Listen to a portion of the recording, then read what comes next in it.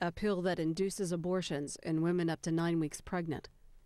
The hearing was prompted by several reports of deaths that may have been caused by the pill. It's about 3 hours.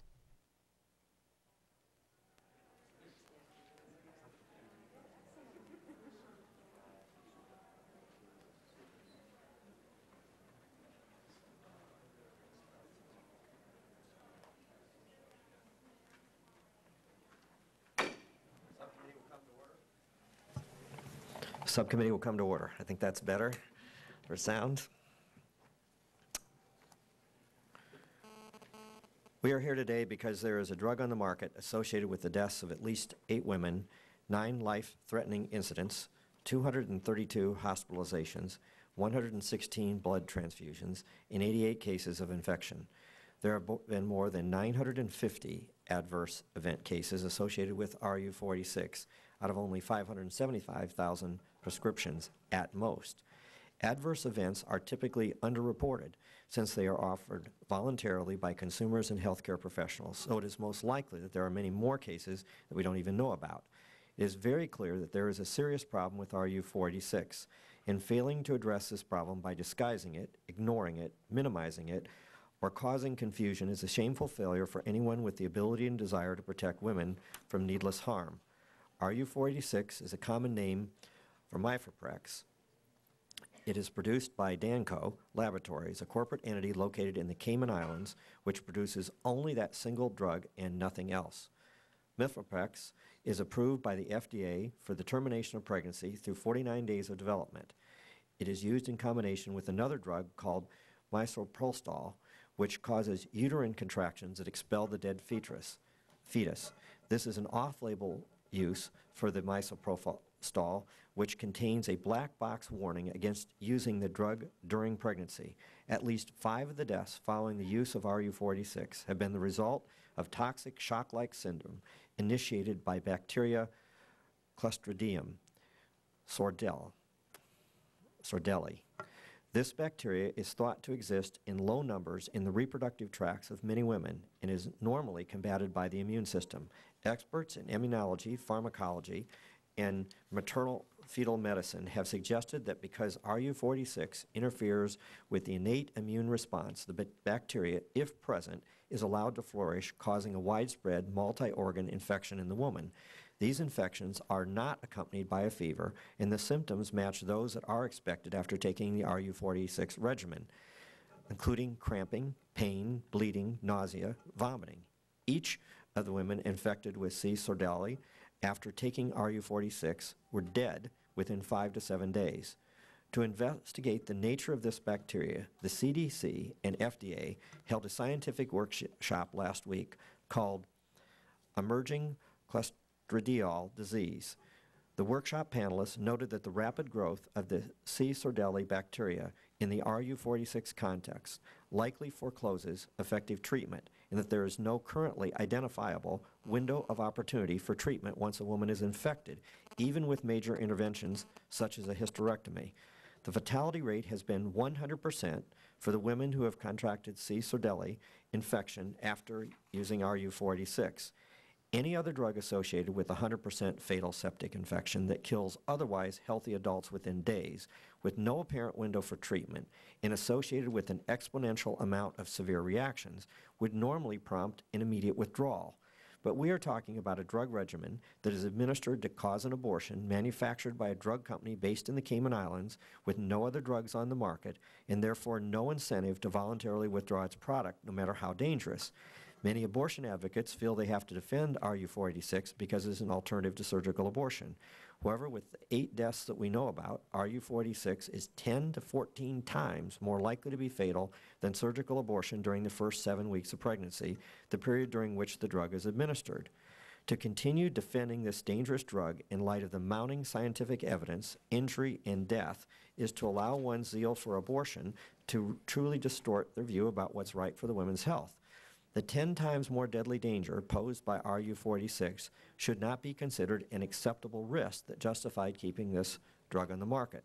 The approval of RU-46 was made under extreme political pressure from the Clinton administration, which is well documented in a recent report by Judicial Watch entitled The Clinton RU-46 Files.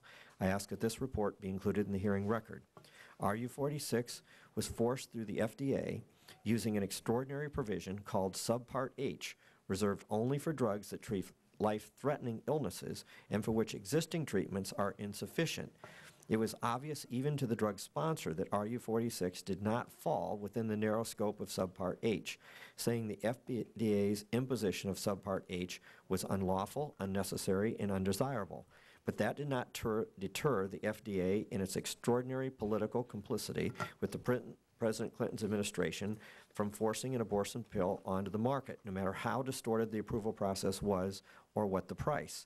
We are paying that price now.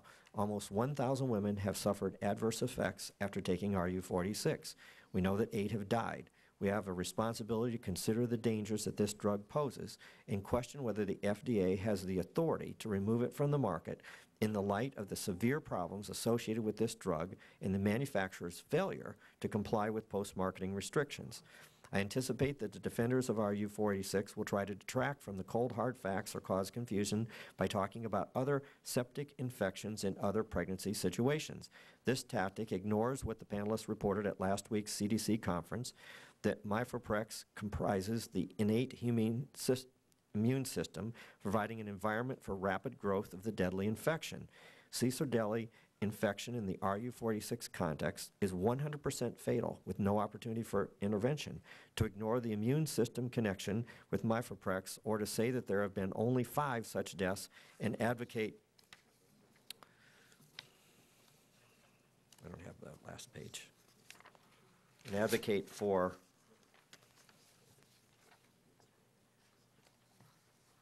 better surveillance and informed consent will be no comfort to the family of the next woman who dies suddenly after taking RU-486.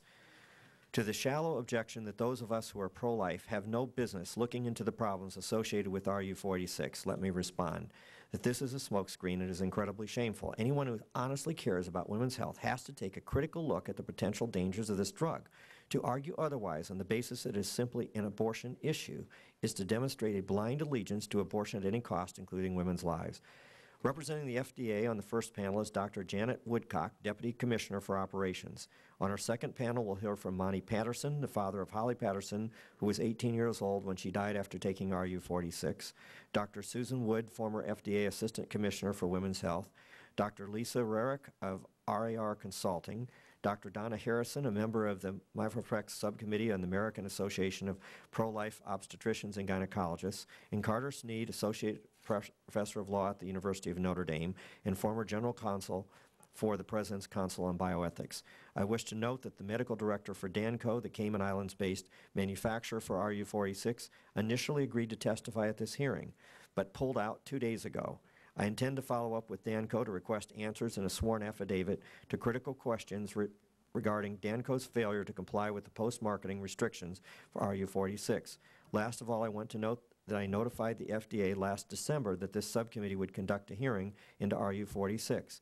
FDA's compliance with this Oversight Committee's document request has been quite frustrating. We were getting critical documents related to our December request as late as last night. This hearing is not the end of our document request, and I invite better cooperation from the agency moving forward.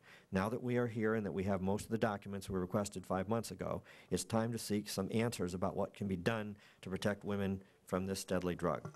Now I yield to the ranking member, Mr. Cummings, for his opening statement. Thank you very much, Mr. Chairman. I want to join you in welcoming all of our witnesses testifying this afternoon on a very important subject, protecting women's health. In particular, I want to acknowledge Mr. Marty Patterson, who lost his 18-year-old daughter, Holly, when she died as a result of a rare bacterial infection. I offer my sincere condolences to the Patterson family and want to commend Mr. Patterson and his family for their efforts to become well-versed in this subject area in the wake of a terrible family tragedy. As you know, Mr. Chairman, Caesar-Deli is a bacterium that normally resides in soil. Although cases of human illness are rare, the effect is usually fatal when the bacteria produces toxins that cause rapid onset of shock that physicians are powerless to curtail. To date, medical literature reflects a total of approximately 30 reported fatalities from C. cedilii infection. Cases of infection have involved both males and females of all ages. At least 8 of the reported fatalities occurred in women who had just given birth, and 2 occurred after miscarriages. The selective focus of today's hearing centers on 5 fatal cases that have occurred over the past 5 years and also involve pregnancy. 4 of these cases occurred in California, the other in Canada. The key factor linking this small subset of cases is that they occurred in women who underwent medical abortion. Last week, the Centers for Disease Control, as you said, convened a scientific meeting on C. cedilii and another related bacterium. The meeting served to underscore just how little is known about the cause of human C. cedilii infections. Although a number of theories were advanced and debated, the meeting produced no solid answers as to how the infection is acquired. The only consensus was that much more needs to be learned if additional deaths are to be prevented.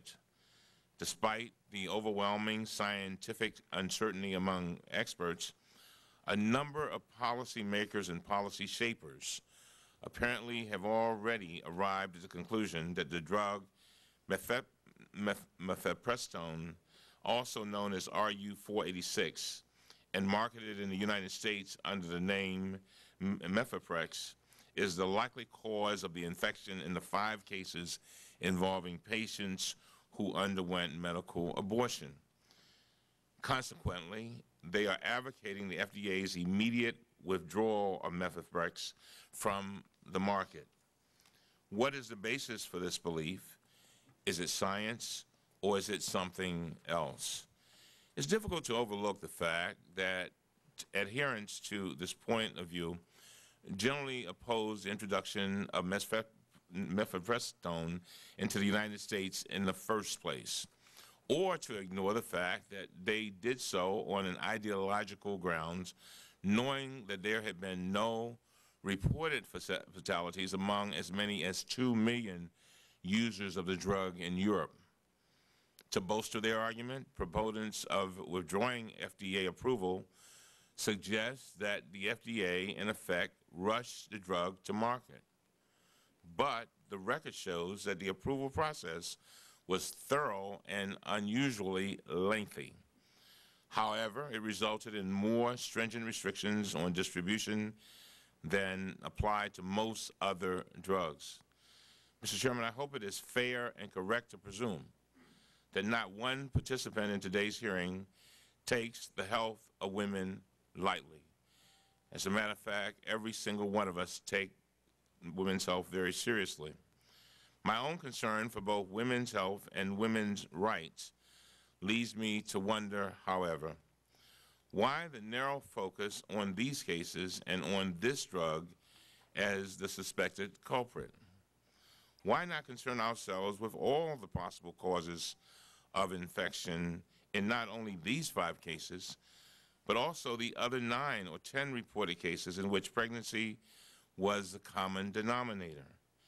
If ensuring a high standard of health care for American women is our pure objective, it just seems to me, Mr. Chairman, that our focus should be seeking the truth concerning the cause of C. cedilii infection rather than attempting to bully the FDA into taking action unsupported by science that would have just one certain impact: limiting access to abortion for many, many women.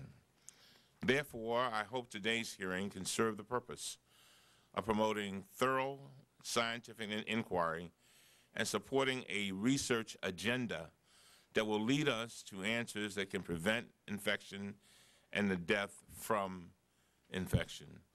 Concentrating on 5 cases involving medical abortion to the exclusion of a larger number of equally tragic cases appears to serve the narrow purpose of whittling away at a woman's constitutional right to choose by limiting practical access to abortion. I only hope that in this case, appearances are deceiving. I look forward to the testimony, and I thank them for being with us. And with that, Mr. Chairman, I yield back. Now I yield to other members wishing to opening statements. Mr. Waxman, do you have an opening statement? I'm going to ask, Okay. let me ask this process, and then it's been a practice if members are members of the full committee but not the subcommittee that we've let him participate, and I ask unanimous consent that Mr. Shays be allowed to participate, but he'll go to the back of the rest of everybody else's opening statements. Okay. Yield to Mr. Waxman. Well, thank you very much, Mr. Chairman. I appreciate this chance to make an opening statement and to attend this hearing because this is an important hearing. Gives us a chance to talk about the deaths of several women who had taken mifepristone, with RU-486, we've all been stumbling over that word, which is the medical abortion pill. These deaths were tragic, and I also want to join in extending my deep sympathies to the Patterson family who lost their daughter, and thank you for coming today. We're going to discuss these cases as part of a broader pattern of Caesardelii infection. This is an infection that has killed men, women, and children. It's killed women who have just given birth, women who had miscarriages, and a woman who had not even been pregnant. And with any infection we do not yet understand well, we need better research and surveillance to fight it. But before we begin this discussion, I'd like to say something about another reason I believe we are here. There are people who have wanted RU-486 to be pulled off the market since the day it was approved. In fact, they didn't want it to be approved. And I respect their judgment because they're very strongly against an abortion, whether it be by RU-486 or by a medical procedure. But that is not the issue of safety, and it's not an issue of science, and it's not an issue of data. That makes it an ideological opposition to a woman's right to choose abortion. And in fact, many of those who want to take this drug off the market want women to have virtually zero access to any kind of abortion, whether it be medical or surgical. I need not remind people what happened before abortion became legal and safe in the United States. Hundreds of thousands of women per year sought out illegal abortions or tried to induce abortions themselves. Tens of thousands suffered major infections and other injuries. And even after the introduction of antibiotics, hundreds of women died every year before abortion was made legal and safe. There are many who want us to have states' rights to pass the kind of law that was just adopted in South Dakota to ban all abortions, even in the case of rape or incest, in order to preserve or even to preserve the health and well-being of the mother. That's the ultimate expression of their point of view, but it's not the point of view I share, and it's not the point of view that I think most people would share. This drug, which is the subject of today's hearing, has some promising characteristics. It offers women an alternative to surgery for early termination of pregnancy. It's available to many women who do not have access to surgical abortions, and it's been widely and safely used in Europe. On the other hand, questions have been raised about whether there may be a link between the drug and the tragic deaths of several young women. That's the question. Is there a link between this drug and those deaths? And that is a scientific issue, not an ideological one. And it's an issue that we ought to leave to the Food and Drug Administration scientists to look at the evidence. Now, that it has been asserted by the chairman that the side effects may be understated because there's voluntary disclosure. Well, that's true of all drugs. There's voluntary disclosure of adverse events, but not this drug. Because the drug, which had a lengthy period of time by which it was under surveillance at the Food and Drug Administration, was approved ultimately under Subpart H, which put a lot of restrictions in place in the use of this drug, which are not in place for the use of other drugs that are available on the market today in the United States.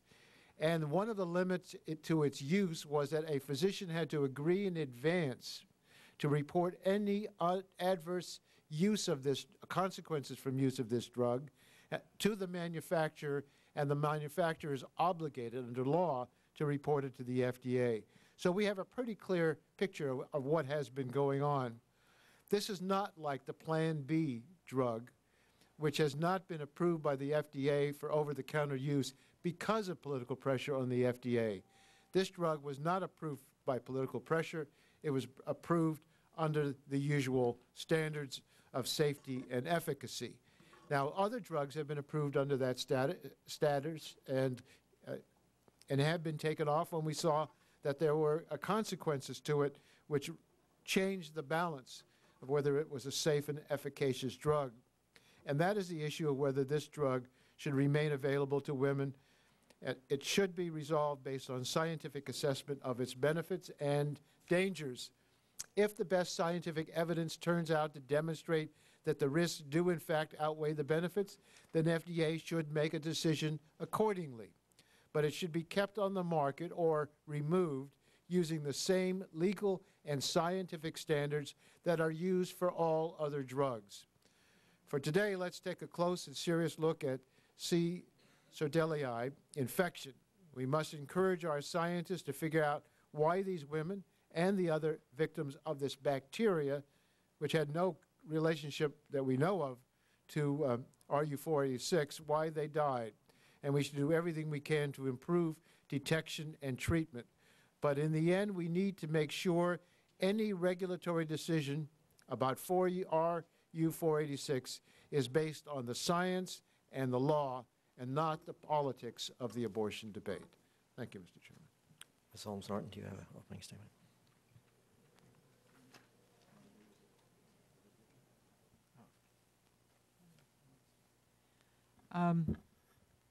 Thank you very much, Mr. Chairman.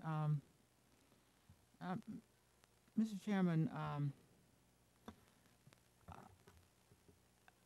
first I want to say that if there is a drug, if it's a contraceptive drug, if it's a drug related in any way to the health of women that scientists tell us causes death or injury of any kind, that drug should have no approval.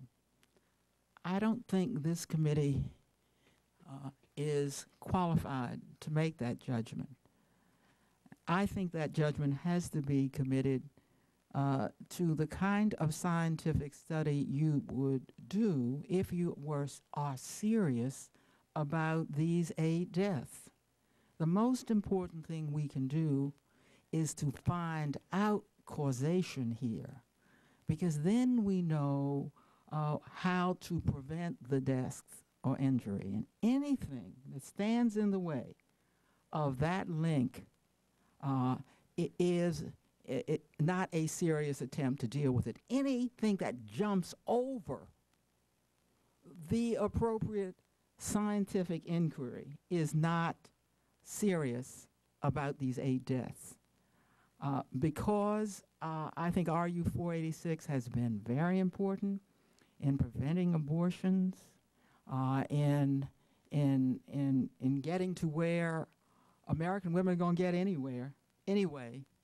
You simply will never be able to keep this kind of drug, which has not been shown to be harmful by scientists, out of the hands of people.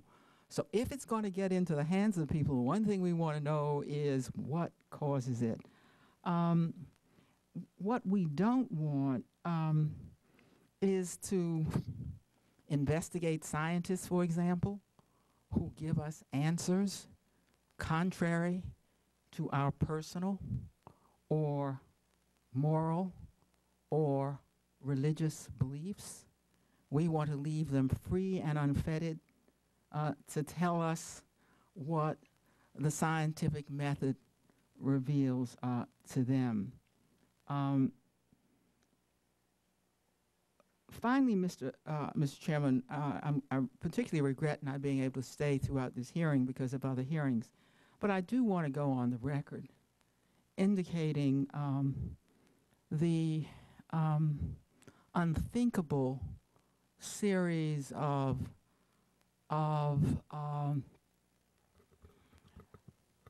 series we have witnessed during this term that show the unmitigated politicization of the one area that Americans always held off from politics, and that is science itself. Whether Schiavo or creationism, or renamed intelligent design, or stem cell research, or God help us, global warming itself. There are views floating around this Congress that essentially reach conclusions on these matters of huge scientific moment based on their own personal beliefs. I never thought that the country that has stood at the forefront of science in the world would ever reduce science to personal, political, and religious views and opinions, and I don't believe that in effect that is what the country is going to let us do when they see the long list before them of bills, of things we now can't do, of things we do, only because of the personal, political, and religious views of some members. And when they see that the attempts that have been made during this session of Congress and during this administration to burden scientists with the personal views of members of Congress, it is a shameful day for American science, and I think we have to wipe it away if we do nothing else. Thank you, Mr. Chairman. Mr. Davis. Thank you very much, Mr. Chairman, and I shall be brief. Let me just thank you for calling this hearing. And I think that every single one of us are indeed concerned about the health, safety, and well-being of every single individual as they make use of a drug, medical procedure, or pattern of treatment. I would hope, especially given the fact that we're talking about safety of a drug, that we discuss and debate the science and not the ideological expressions of individuals who may be bent one way or another around the question and the issue of abortion. And so I look forward to the witnesses and look forward to the information that's going to be presented, and I yield back the. Mr. Ruppersberger.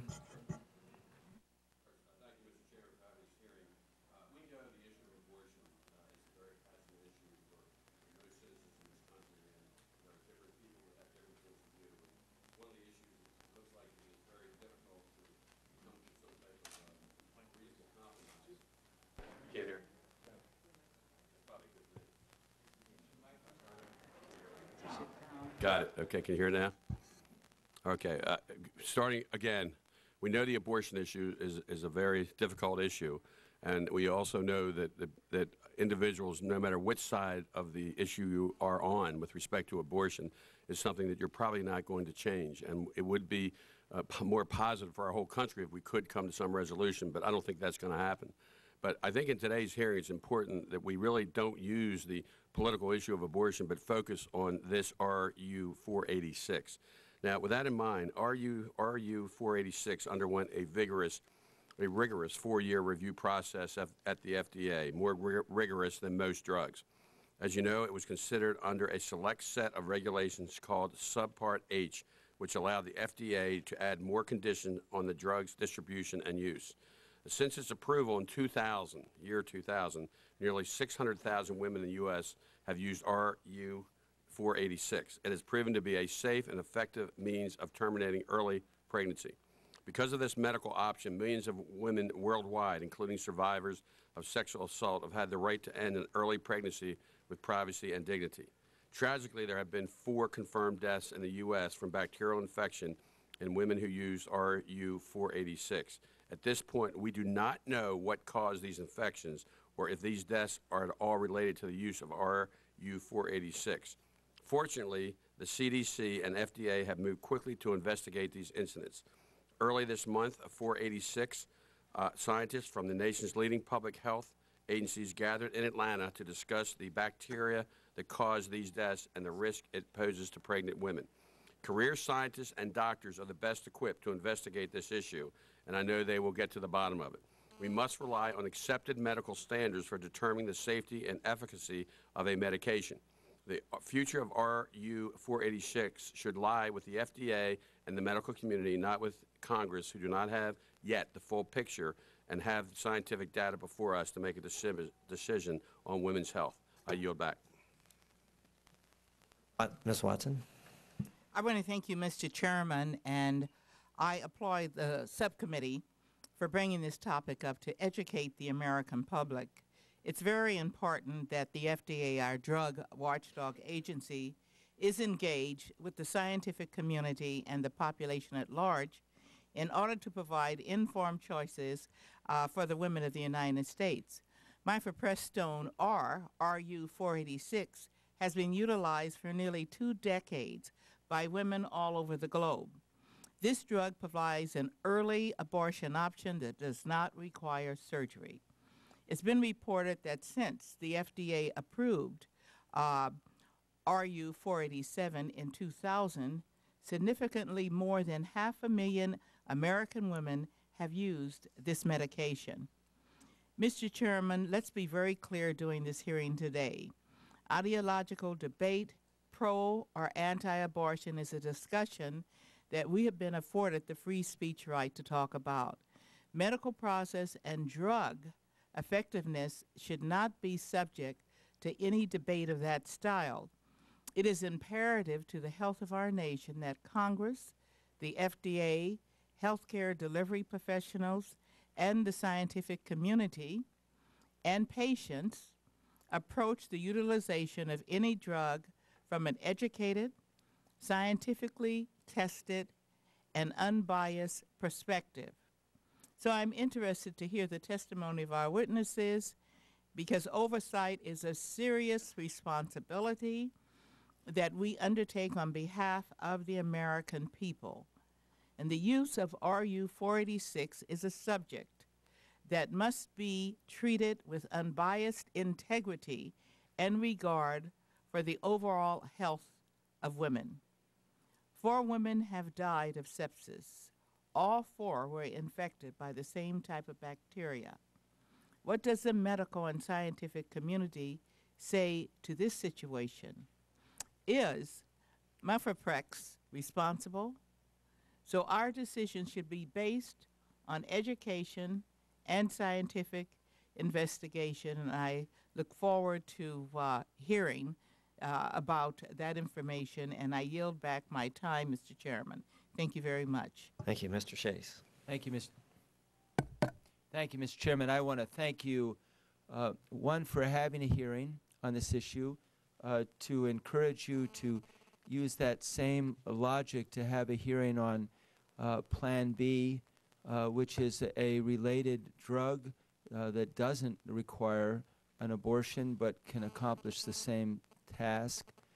I want to say that I have extraordinary respect for you, and in spite of your bias one way and my bias the other, I'm convinced that this will be a fair hearing, and I appreciate that. And I guess I would just end by saying that I appreciate particularly the thoughtful statement of your ranking member, Mr. Cummings, and the ranking member of the full committee.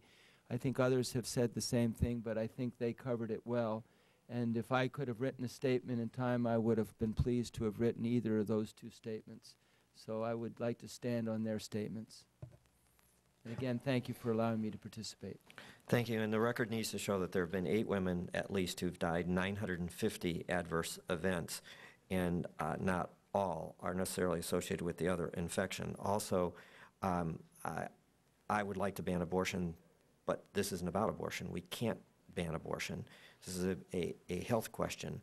And just because scientists disagree doesn't mean that one person is trying to put an ideological view on and other people have a scientific view. And in a number of issues lately, I have been accused of being anti-science because the scientists I support disagree with the scientists who another group support. In fact, this drug was cleared in an expedited process, not using mostly U.S. Research, and we have a right to look into this drug, and we should be looking into this drug. Scientists disagree, and we should hear the debate. Just because one group of scientists is political, and it doesn't mean that the other group of scientists aren't political too. We all know that science requires judgments as well. If it was just an ideological view, we couldn't hold this hearing. We're not hearing from ideological people. We're hearing from medical people. We're hearing from researchers, and we will hear the debate, and I'm looking forward to that debate. I ask and ask consent that all members have 5 legislative days to submit written statements and questions for the hearing record, that any answers to written questions provided by the witness also be included for the record. Without objection, it's so ordered. I also ask and ask consent that all exhibits, documents, and other materials referred to by members and the witnesses may be included in the hearing record, that all members be permitted to revise and extend their remarks, and without objection, it's so ordered. Our first panel is composed of Janet Woodcock, Dr. Woodcock, a Deputy Commissioner for Operations at the FDA. If you could come forward, remain standing. That it is the, as an oversight committee, it's our standard procedure to swear in our witnesses. If you'll raise your right hand, do you swear or affirm that the testimony you give today is the truth, whole truth, and nothing but the truth, so help you God? I do. Let the record show that the witness responded in the affirmative. We thank you for coming today, and we're looking forward to your testimony. Good afternoon, Mr. Chairman, Congressman Cummings, and members of the subcommittee. I'm Janet Woodcock, Deputy Commissioner for Operations at the Food and Drug Administration. Today, I will discuss the approval history and the current regulatory status of the product mifepristone, currently marketed in the U.S. under the trade name Mifeprex and indicated for termination of early pregnancy. First, I would like to correct any misconceptions that may exist about the initial approval of the drug. Mifeprex was approved in September 2000 after extensive FDA review of the application, which included 3 adequate and well-controlled trials documenting the efficacy and safety profile of the drug when used for this indication. In addition, post-market experience in Europe included over 620,000 exposures for pregnancy termination, of which 415,000 were in combination with misoprostol. These data fully conformed with FDA standards for approval. In order to assure that Mifeprex was used by qualified specialists, FDA and the sponsor agreed that the drug would be approved under 21 CFR 314.520. This section of Subpart H concerns safety, not effectiveness. This infrequently used regulatory provision allows approval of a drug with restrictions to assure safe use. In this case, distribution of Mifeprex is restricted to physicians qualified to supervise medical abortion and its complications, and who have agreed to fully inform patients and obtain their written agreement to provide an FDA-approved patient information sheet and agreed to report serious adverse events to the sponsor. This product met the requirements of all applicable laws and regulations, including Subpart H. As FDA made clear in the preamble to the final rule, the Subpart H regulations were intended to apply to serious or life-threatening conditions, such as depression, not only to diseases. Approval of Mifeprex under restricted distribution had nothing to do with accelerated approval based on a surrogate endpoint, which is a separate provision of the regulations. FDA has monitored reports of Mifeprex-related adverse events very carefully after marketing. As of March 31, 2006, 950 cases related to the approved use were submitted to FDA. Consistent with the clinical trials experience and the drug label, heavy vaginal bleeding was the most frequently reported adverse event, with 422 cases, followed by incomplete abortion, with approximately 400 cases. Other serious events included 88 instances of infection, with 18 of them considered severe, and 27 ectopic pregnancies. This adverse event profile was consistent with prior experience with medical termination of pregnancy. Since approval, FDA has evaluated 9 reports of deaths in the U.S., potentially associated with the approved indication. 3 of these have either been found or appear to be unrelated to medical abortion. An additional death was due to a ruptured ectopic pregnancy. The use of mifeprex is contraindicated in ectopic pregnancy. 5 deaths were due to a rapidly fatal toxin-mediated shock syndrome. One of these was caused by infection with Clostridium perfringens. The 4 additional deaths, all in California, were caused by infection with a rare anaerobic bacterium, Clostridium sordellii. An additional Clostridium sordellii fatality previously occurred in a clinical trial in Canada. This rapidly fatal toxin-mediated shock syndrome was not anticipated to be a complication of medical abortion. It has not been reported in the extensive European experience to date, estimated over 1.5 million uses of the drug. 8 previous U.S. cases of fatal shock due to C. sordelli, primarily after vaginal delivery or cesarean delivery, have been reported in the obstetrical literature. FDA responded aggressively to the reports with extensive follow-up and expert consultation. Last week, NIH, CDC, and FDA co-sponsored a scientific workshop on potential emerging Clostridium infections. CDC researchers identified 3 additional sordellii cases, 2 fatal, that occurred after spontaneous abortion. CDC has also instituted an investigation in California looking into 321 unexplained pregnancy-associated deaths between 2000 and 2003. They have excluded 303 cases from being related to toxic shock-related syndrome and are further investigating 18. Given that the information on this infection and its epidemiology is still emerging, it is not possible at this time to determine whether the current mifepristone misoprostol regimen for medical abortion results in an increased risk of C. sordelli infection, or whether the reporting requirements under the mifeprex approval and subsequent intensive investigations have uncovered what is an emerging risk in pregnancy overall. FDA is collaborating with the CDC and NIH on further research into this infection and will continue to provide timely public information. I'll be happy to answer your questions. Let me ask this first question as a multi-part. This drug went through a different type of approval process than other Subpart H in the approval process, and it allows the FDA to impose certain restrictions on the distribution mifeprex, which you covered in your written testimony. How do you monitor Danco's compliance with each of these restrictions, and what do you do when they're not in compliance? And furthermore, are they absolutely required to report all the incidents? Yes, FDA has, once the drug was approved under these provisions, put into place inspectional system for FDA to inspect the manufacturer to assure they were complying with the provisions of the approval. And we have done frequent inspections to oversee their compliance with this program. And are they required under the law to report all adverse effects? All manufacturers are required under the law to report adverse events that they find out about with drugs that they manufacture or distribute to the FDA. Are you tracking that? Yes. And then if you are, how did the manufacturer not know about some of the things that you referred to, or did you discover those through the manufacturer? Have they reported any of these? Do you view them as cooperative? The vast majority of reports that we have received, which are over 1,000, counting duplicates, have come directly from the manufacturer. The physicians who've signed the physician agreement are instructed to report adverse events to the manufacturer. that we heard in a number of the opening statements referred to that there's a regimen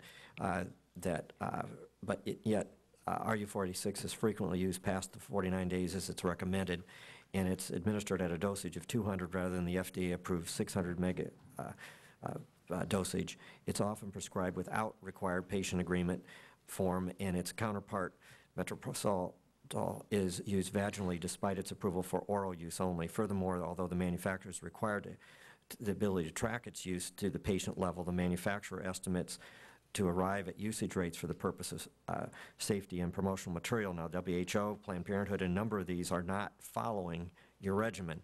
Would it be fair for one to conclude from this evidence that RU-486 is not being used according to the restriction which you opposed on it in Subpart H? There's no restriction in the approval letter or in the physician agreement that says the physician must use a specified dose or regimen. The manufacturer, who FDA regulates, is complying with the restrictions that were placed on the drug distribution at the time of approval. So you're saying that individuals are, let me ask this, would it be fair for one to conclude that the restrictions placed on RU-486 have failed to ensure that the drug will be used in a manner consistent with the FDA's opinion on safe use? In other words, when you cleared the drug, it was cleared on the basis of a usage. Now what you're telling me is there's no checking to see that it's being used in the way you approved it. And could not that explain some of the problem? The restriction program was put in place to ensure that physicians who prescribe the drug could date a pregnancy. That's a very important aspect of using this regimen. Could rule out, with professional experience, an ectopic pregnancy, and were able to manage the complications of medical abortion, which include requirements for surgical intervention. So that was the purpose of the restriction program. FDA reviews data that is submitted to it when FDA approves a dose and regimen in an approved indication for use of the drug. Subsequently, based on the medical literature, physicians may deviate from the recommended dose, and this occurs very frequently.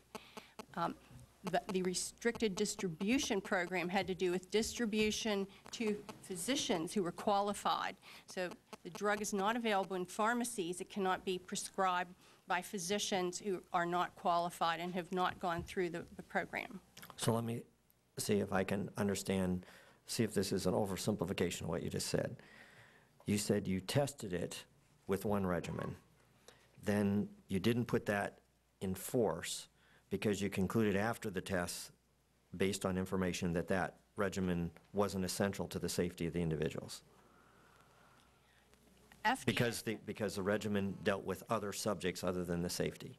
FDA reviewed the data based on the safety and effectiveness information that was included in the application. And that was the recommended regimen, the approved regimen that is in the drug label. The patient agreement and so forth discuss that regimen. All the approved patient labeling discusses that regimen. It is quite common in the U.S., however. A recent article showed that about 21% of drug usage in the United States, it deviates somewhat from the label directions.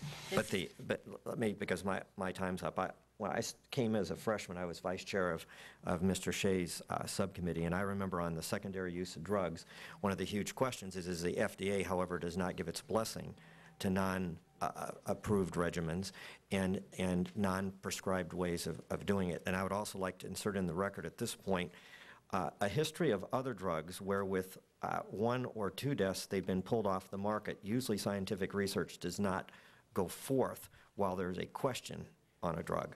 And I think an exception has been made in this for political reasons. It's exactly the reverse of what's been charged.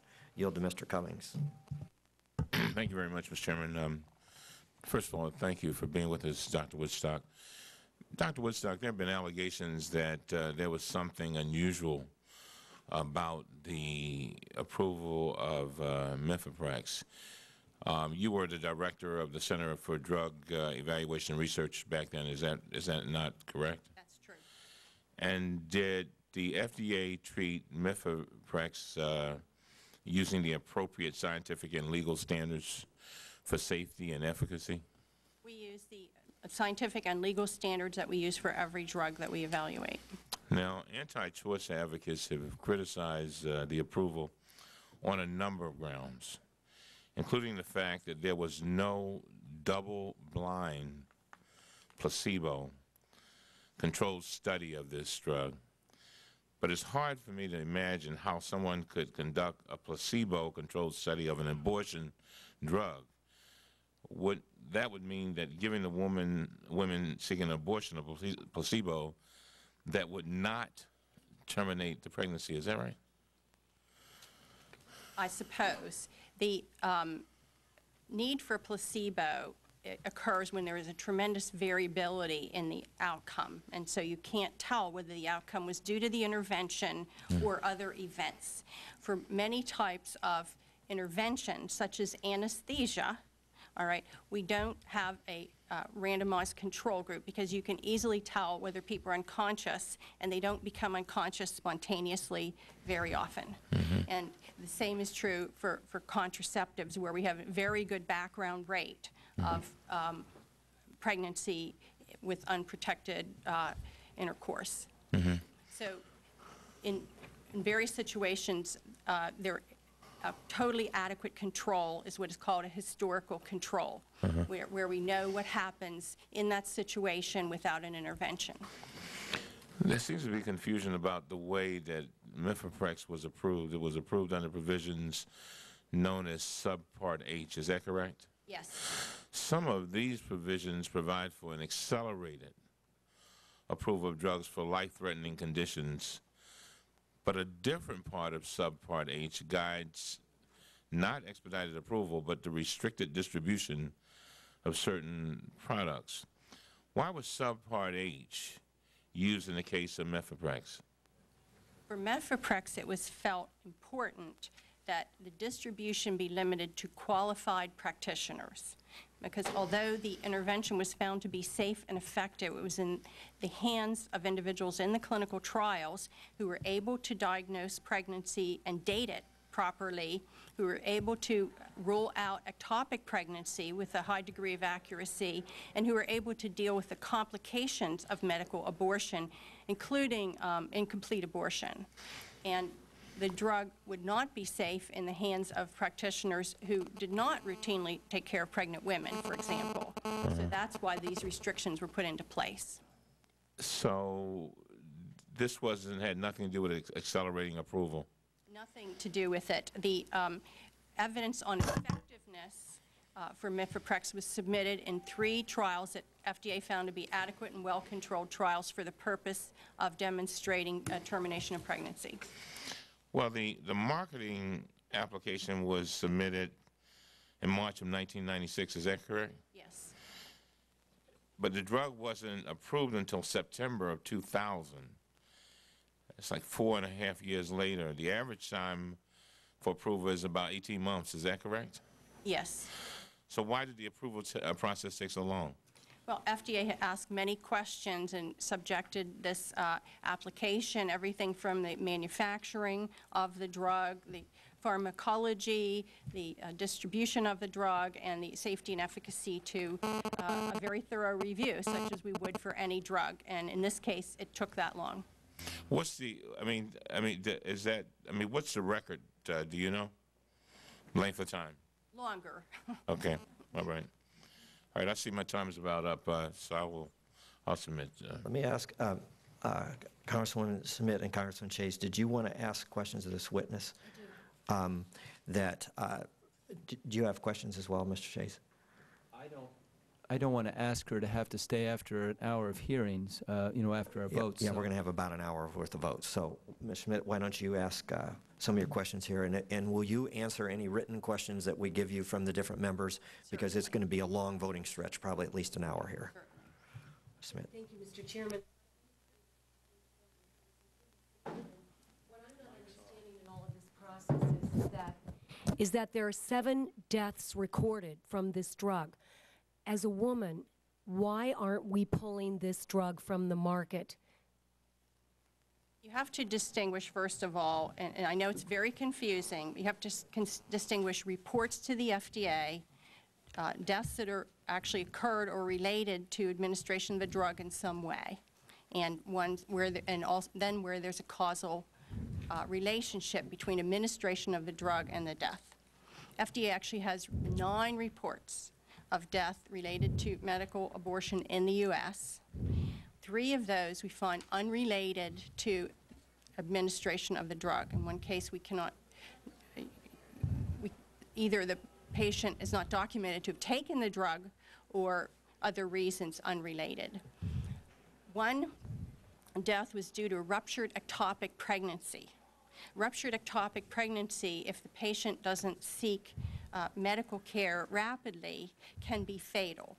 The ruptured ectopic pregnancy, the ectopic pregnancy itself was a pre-existing condition, was not caused by administration of mifepristone and misoprostol. There were 5 deaths were due to sepsis, to infection. And what we don't know is whether or not medical abortion increases the probability of getting this infection. This infection has occurred after vaginal delivery, after cesarean section, and after spontaneous abortion or so-called miscarriage. And there are documented cases in each of those instances. So we do not know if in medical abortion there is an increased rate of this infection, or whether or not we're simply seeing these because of our intense scrutiny of outcomes after medical abortion due to the restricted distribution. May I have a follow-up, sir? I'm having a problem with your explanation, and I'll tell you why. The ectopic pregnancy, the drug should never have been administered if she had an ectopic pregnancy, period, case closed. I don't care what the reason why the drug was administered. It was administered wrongly. That woman died because of it. So there's a problem. But more importantly, the 5 of the infection, just because you don't know how the infection occurred, we do know they took the drug and they died. To me, I'm from a farm community. Sounds to me like you need to pull the drug until you can be absolutely sure that there are no deaths related. I've got a whole list here of drugs that have been pulled from the market, either voluntarily or involuntarily. There's just been a contact solution that's been pulled from the market because of serious eye affection, including the loss of sight. So we're real careful about other things about our body, but when it comes to a woman's body, I'm just finding a problem that we're just not that careful. I think this drug needs to be pulled from the market. It needs to be pulled from the market now. And it's time that the FDA does something about it. Thank you. We'll send you some additional questions. May I ask you quickly, the FDA reported 116 cases of blood transfusion. Do you believe this was caused, Mifeflex caused these hemorrhage cases? The hemorrhage is a common complication of childbirth, spontaneous abortion, surgical abortion, and medical abortion. So when a woman is pregnant, she faces a possibility of experiencing hemorrhaging after childbirth and so forth. Yes, we expect. So you believe these were common hemorrhaging cases, not extraordinary hemorrhaging cases? It was expected and was observed in the clinical trial. There was a case of needing transfusion. So it was expected that some women, after the medical abortion regimen, would have bleeding requiring transfusion. That is correct. So you believe that 116 cases in 575,000 is roughly similar to the population that would normally have it? Yes, and we feel that all the side effects except the sordelli are within what we would expect in this population. Thank you. We'll have some additional. Mr. Chairman? Yes, Mr. Chase. If I could submit questions in writing, because I do have questions, I just don't want to hold her for an hour. Okay. So I will have questions. I'll submit them through you. Thank you. Thank you. Thank you. Subcommittee stands recessed until we get back from votes.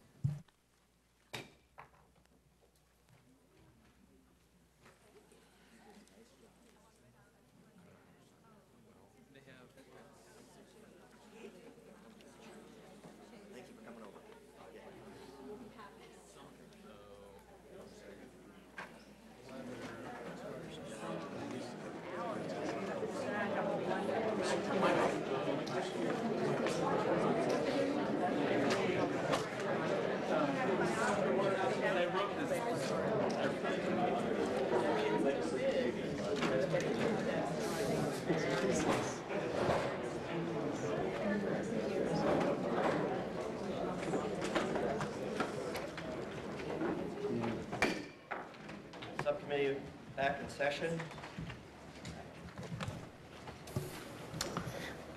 If the second panel could come forward.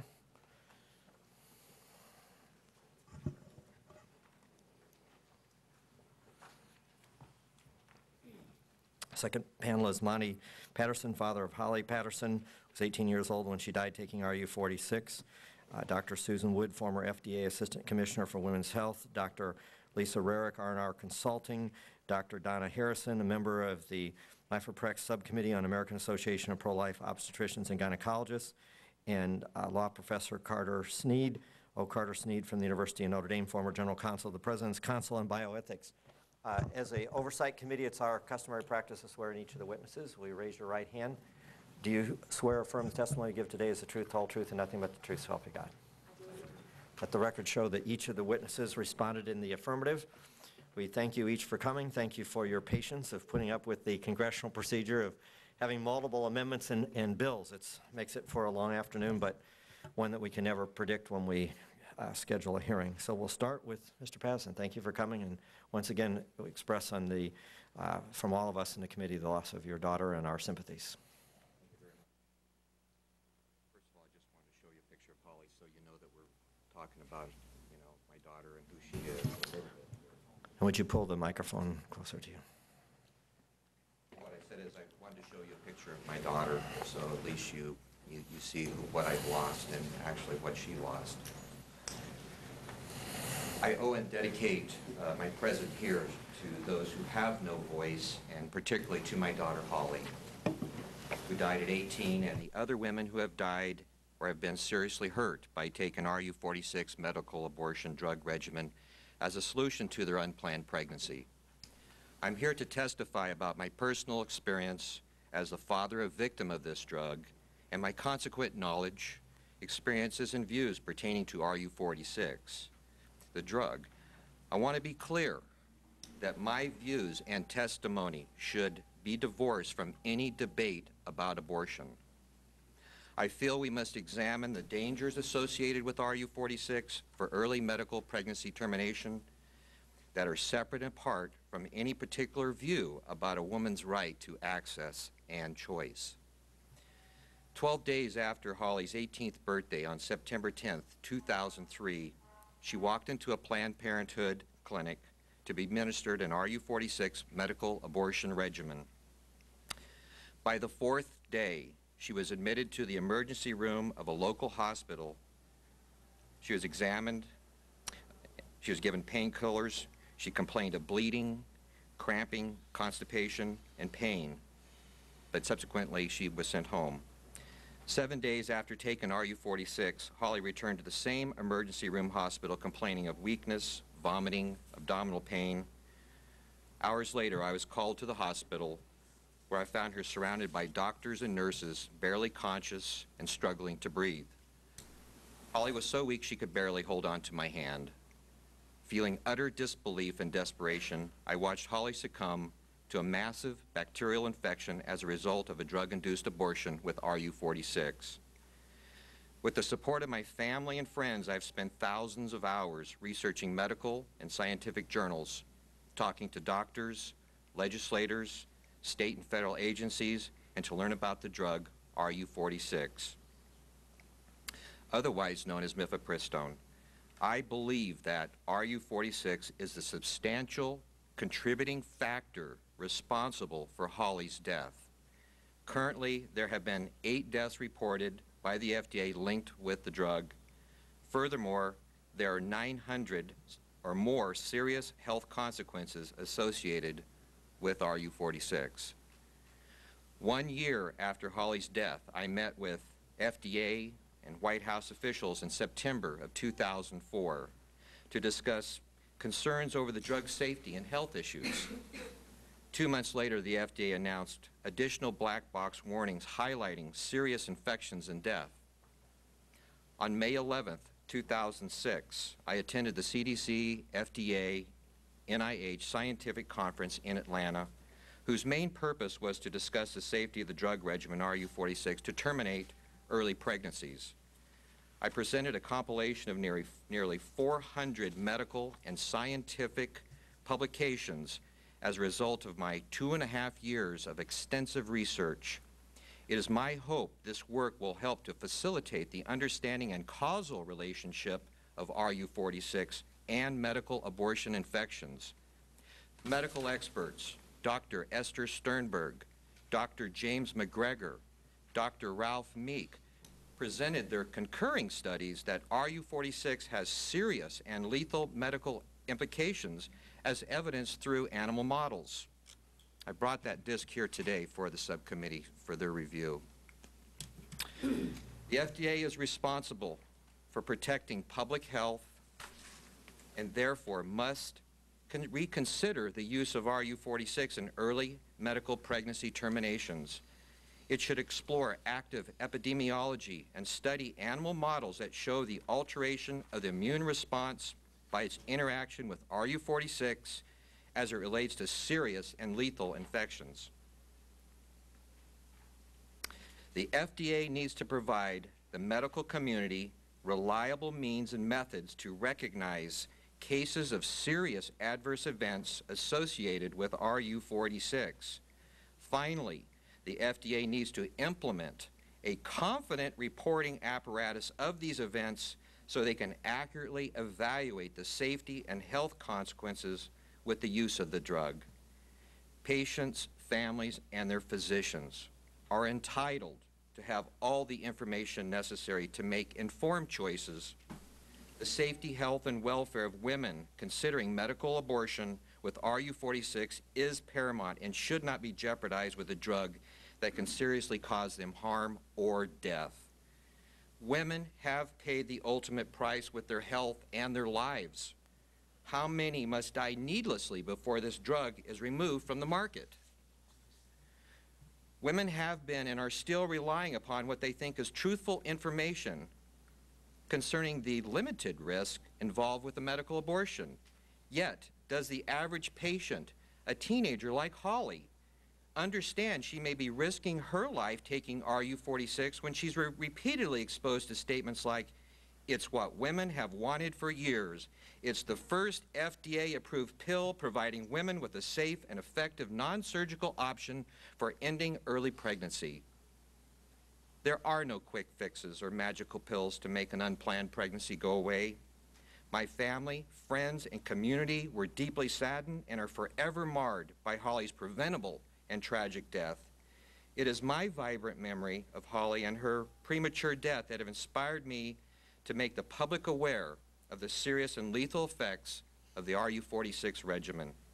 Not a day goes by that I do not recall her brilliant blue eyes, engaging smile, laughter, and sheer gentle beauty. Holly's personal drive and unwavering determination continue to inspire me and give me strength to pursue these critical issues in her name. It's a natural instinct to protect our loved ones and speak for those who cannot speak for themselves. Thank you. Thank you, and thank your willingness to speak out. Dr. Woods? Thank you, Mr. Chairman, and thank you, members of the subcommittee. My name is Susan Wood, and for the last 15 years, I've worked in women's health policy within the federal government. In each of my positions, I've advocated for the promotion of women's health through increased research, services, and prevention. From November of 2000 through August of 2005, I was the Assistant Commissioner for Women's Health and Director of the Office of Women's Health at the U.S. Food and Drug Administration. Prior to that, I was Director of Policy and Program Development at the Department of Health and Human Services Office on Women's Health. Okay. But I began my work in women's health in 1990 as congressional staff to the Bipartisan Congressional Caucus for Women's Issues. My scientific training is as a PhD in biology, and my research focused on basic cell biology and biochemistry carried out at Boston University and at Johns Hopkins University School of Medicine. Over the last 15 years, I've been proud to be part of the advances we've made in women's health. Expanded research at the NIH in areas such as breast and ovarian cancer, osteoporosis, heart disease, HIV/AIDS, and menopause. More inclusion of women in clinical research studies funded by NIH and regulated by the FDA. increased screening of women for cancer and for sexually transmitted diseases that lead to infertility, better quality mammography, coverage for preventive screenings by Medicare, and improved prevention and services for victims of domestic violence. While I was at FDA, the Office of Women's Health supported groundbreaking research, including research on medications taken during pregnancy, to help find out about the proper doses of different medications that should be taken during the different stages of pregnancy. We also funded important health outreach programs in areas such as safe medication use, diabetes, menopause, and hormone therapy. The office also worked to implement and track the inclusion of women in clinical studies reviewed by FDA and to ensure the analysis of the data for important sex differences in safety and efficacy. These advances and more were made through the concerted efforts of members of Congress, the various agencies of the Department of Health and Human Services, the research and clinical communities, and women's health advocates across the country. One of the core principles that led to this progress was and remains ensure that we move forward based on the best available scientific and medical evidence. And when that evidence is lacking, go out and do the studies necessary to get it. My commitment to women's health is founded on these scientific principles, knowing that this is the best way to expand our knowledge and improve the health of women and men, both here in the U.S. and abroad.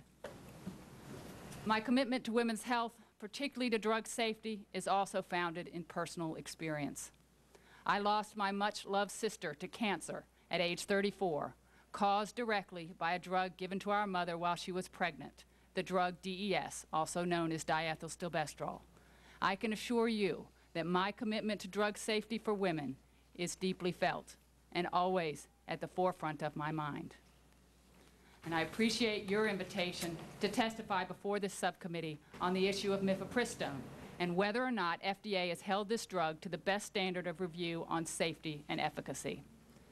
Let me point out that mifepristone is not Plan B emergency contraception, which prevents unintended pregnancy and the need for abortion. But mifepristone, RU-486, is a medication that causes abortion in the first few weeks of pregnancy. Now, I was working at the Department of Health and Human Services Office on Women's Health at the time of the mifepristone review. I therefore have no direct knowledge of the evaluation and review that was happening at FDA, and that's exactly how it should be. The FDA was working independently, reaching its conclusions and decisions based on its usual processes and evaluation of the data. In fact, there was curiosity among many of us at the department level about the subject, but we were given clear instruction by senior management at the department that we were not to inquire, even informally, of our women's health colleagues at FDA about the status of the mifepristone application. This was to ensure that there was not even a perception of departmental influence on this highly visible application. Upon my arrival at FDA in the fall of 2000 as head of women's health there, this independence of decision-making was confirmed to me by the professional staff that was directly involved in the review. The evidence presented to the FDA and the subsequent experience with the marketed product in the U.S. tells us that this is a safe and effective method for early termination of pregnancy. Now, the recent deaths due to Clostridium sordelii in women who have had a medical abortion are truly tragic. And I do offer my sincere condolences to Mr. Patterson, his family, and the families of all the women. These deaths due to this bacterial infection have put us on notice that health professionals and women need to be aware of this potential risk.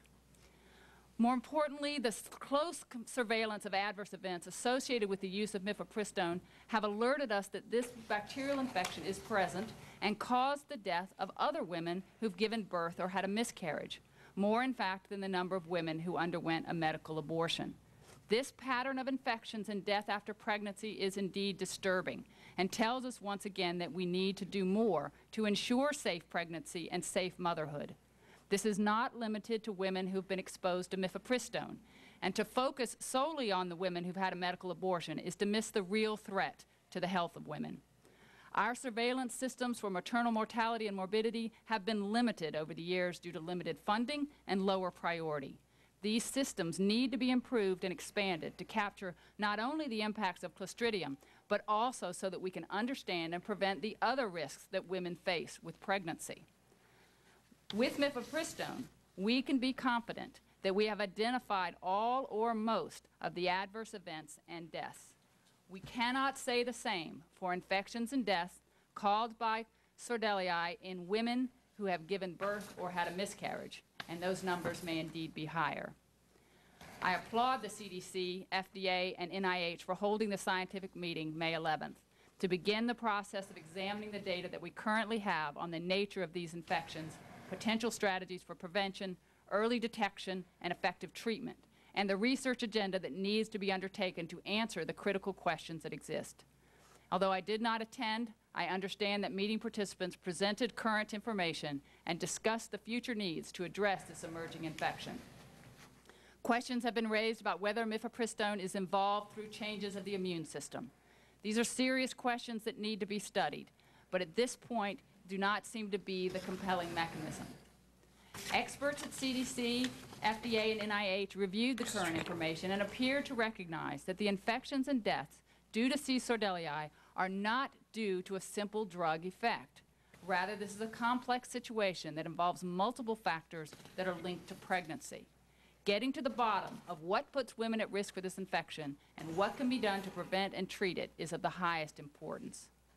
The experts at the meeting last week identified several clear areas of research that are needed, including improved surveillance of infection in women who have given birth or had a miscarriage, improved diagnosis, the role of antibiotics, the possible development of an antitoxin or other therapies, and further research on the nature of the Clostridium bacteria itself. I strongly urge the subcommittee to support this research and surveillance agenda to address this threat to women's health. By doing so, we can improve the health outcome of all pregnant women and also help ensure improved maternal outcomes. Please, do not allow politics to trump science once again when the health of women is at stake. Thank you. Thank you, Dr. Rarick. Good afternoon, and thank you, Mr. Chairman and members of the subcommittee, for the opportunity to provide testimony in this important discussion of the use of mifepristone for medical abortion. My name is Lisa Rarick. I'm a medical doctor with training and board certification in obstetrics and gynecology. I received my medical degree from Loma Linda University School of Medicine and my OBGYN training at Georgetown University. After my residency, I remained on the faculty of the Department of OBGYN at Georgetown and soon also began to work at the U.S. Food and Drug Administration. Although my work at the FDA began as a part-time position in the Center for Drug Evaluation and Research, looking into fetal effects of drug exposure, I quickly grew interested in CDER's broader mission of protecting and promoting public health through pharmaceutical regulation. I transitioned to full-time employment at the FDA by September of 1989.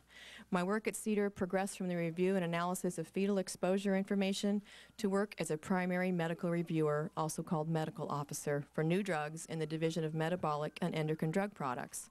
As a medical officer, I had responsibility for the review of investigational and approved drugs used in various conditions for women's health. In 1996, a new division, the Division of Reproductive and Urologic Drug Products, was created. I was named as its first director. During that time, I was well acquainted with the application for mifepristone and participated in the review as well as the advisory committee meeting discussions regarding this product.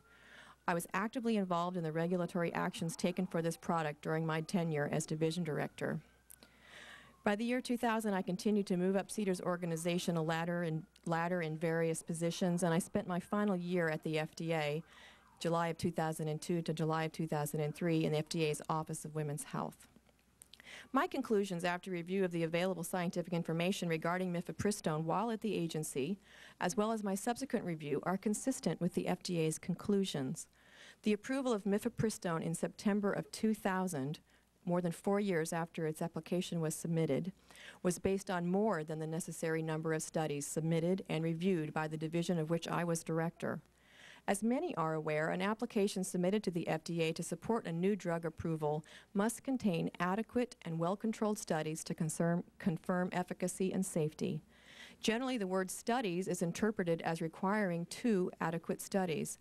Although there are some instances where 1 study is acceptable, most applications contain the usual 2 confirmatory clinical trials. In the case of mifepristone, 3 studies were submitted in order to establish efficacy and safety for early intrauterine pregnancy termination. The clinical review of this product included analyses of all human studies utilizing mifepristone, including these 3 large phase 3 studies involving close to 2,500 women. The Reproductive Health Drugs Advisory Committee was convened in 1996 and asked to discuss and provide recommendations during the review of this application. The committee reviewed these phase 3 studies. They also heard from over 30 speakers during the open public hearing portion of that meeting.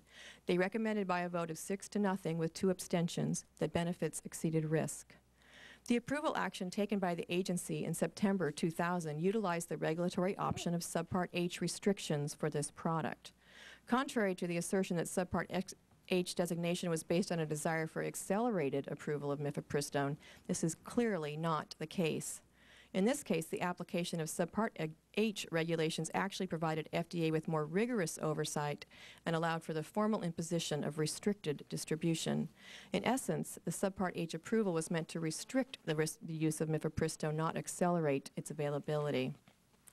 Clearly, since approval, the FDA has remained extremely vigilant in its regulatory oversight of mifepristone.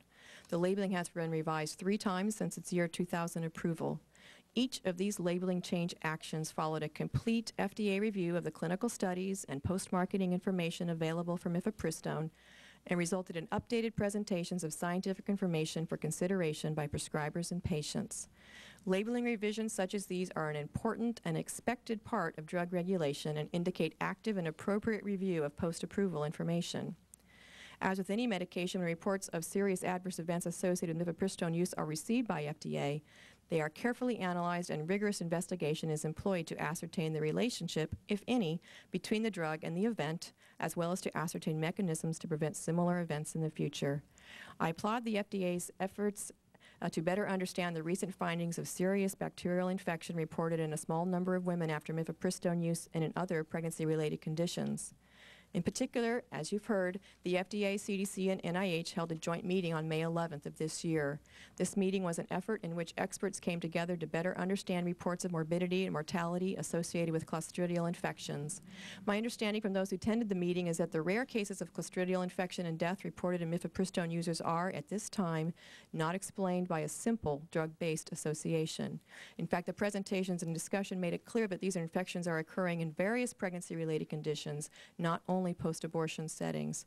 I say this not to dismiss the fact that some infections are occurring in women who have chosen medical abortion, but to emphasize that the agencies must and are looking at the infection trends more broadly. Further investigation and understanding of these infections and various pregnancy-related outcomes is essential. In conclusion, I urge this subcommittee to allow the FDA to continue to do its job. There is no evidence that FDA is shying away from the difficult questions of risk and benefit for this indication. Risks are being investigated.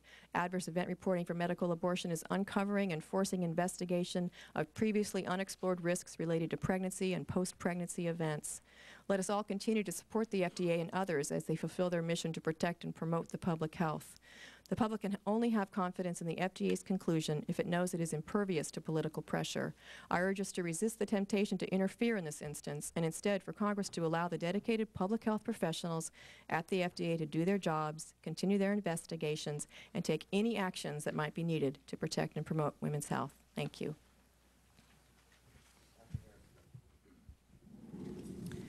Chairman Souder, Mr. Waxman, Ranking Member Cummings, and distinguished members of the committee. I present my testimony based on my observations and research as a board-certified obstetrician-gynecologist who has personally examined 850 of the 950 adverse event cases reported to the FDA after RU-486 abortion, and also based on data from the CDC presented at the CDC workshop in Atlanta last week, which I attended.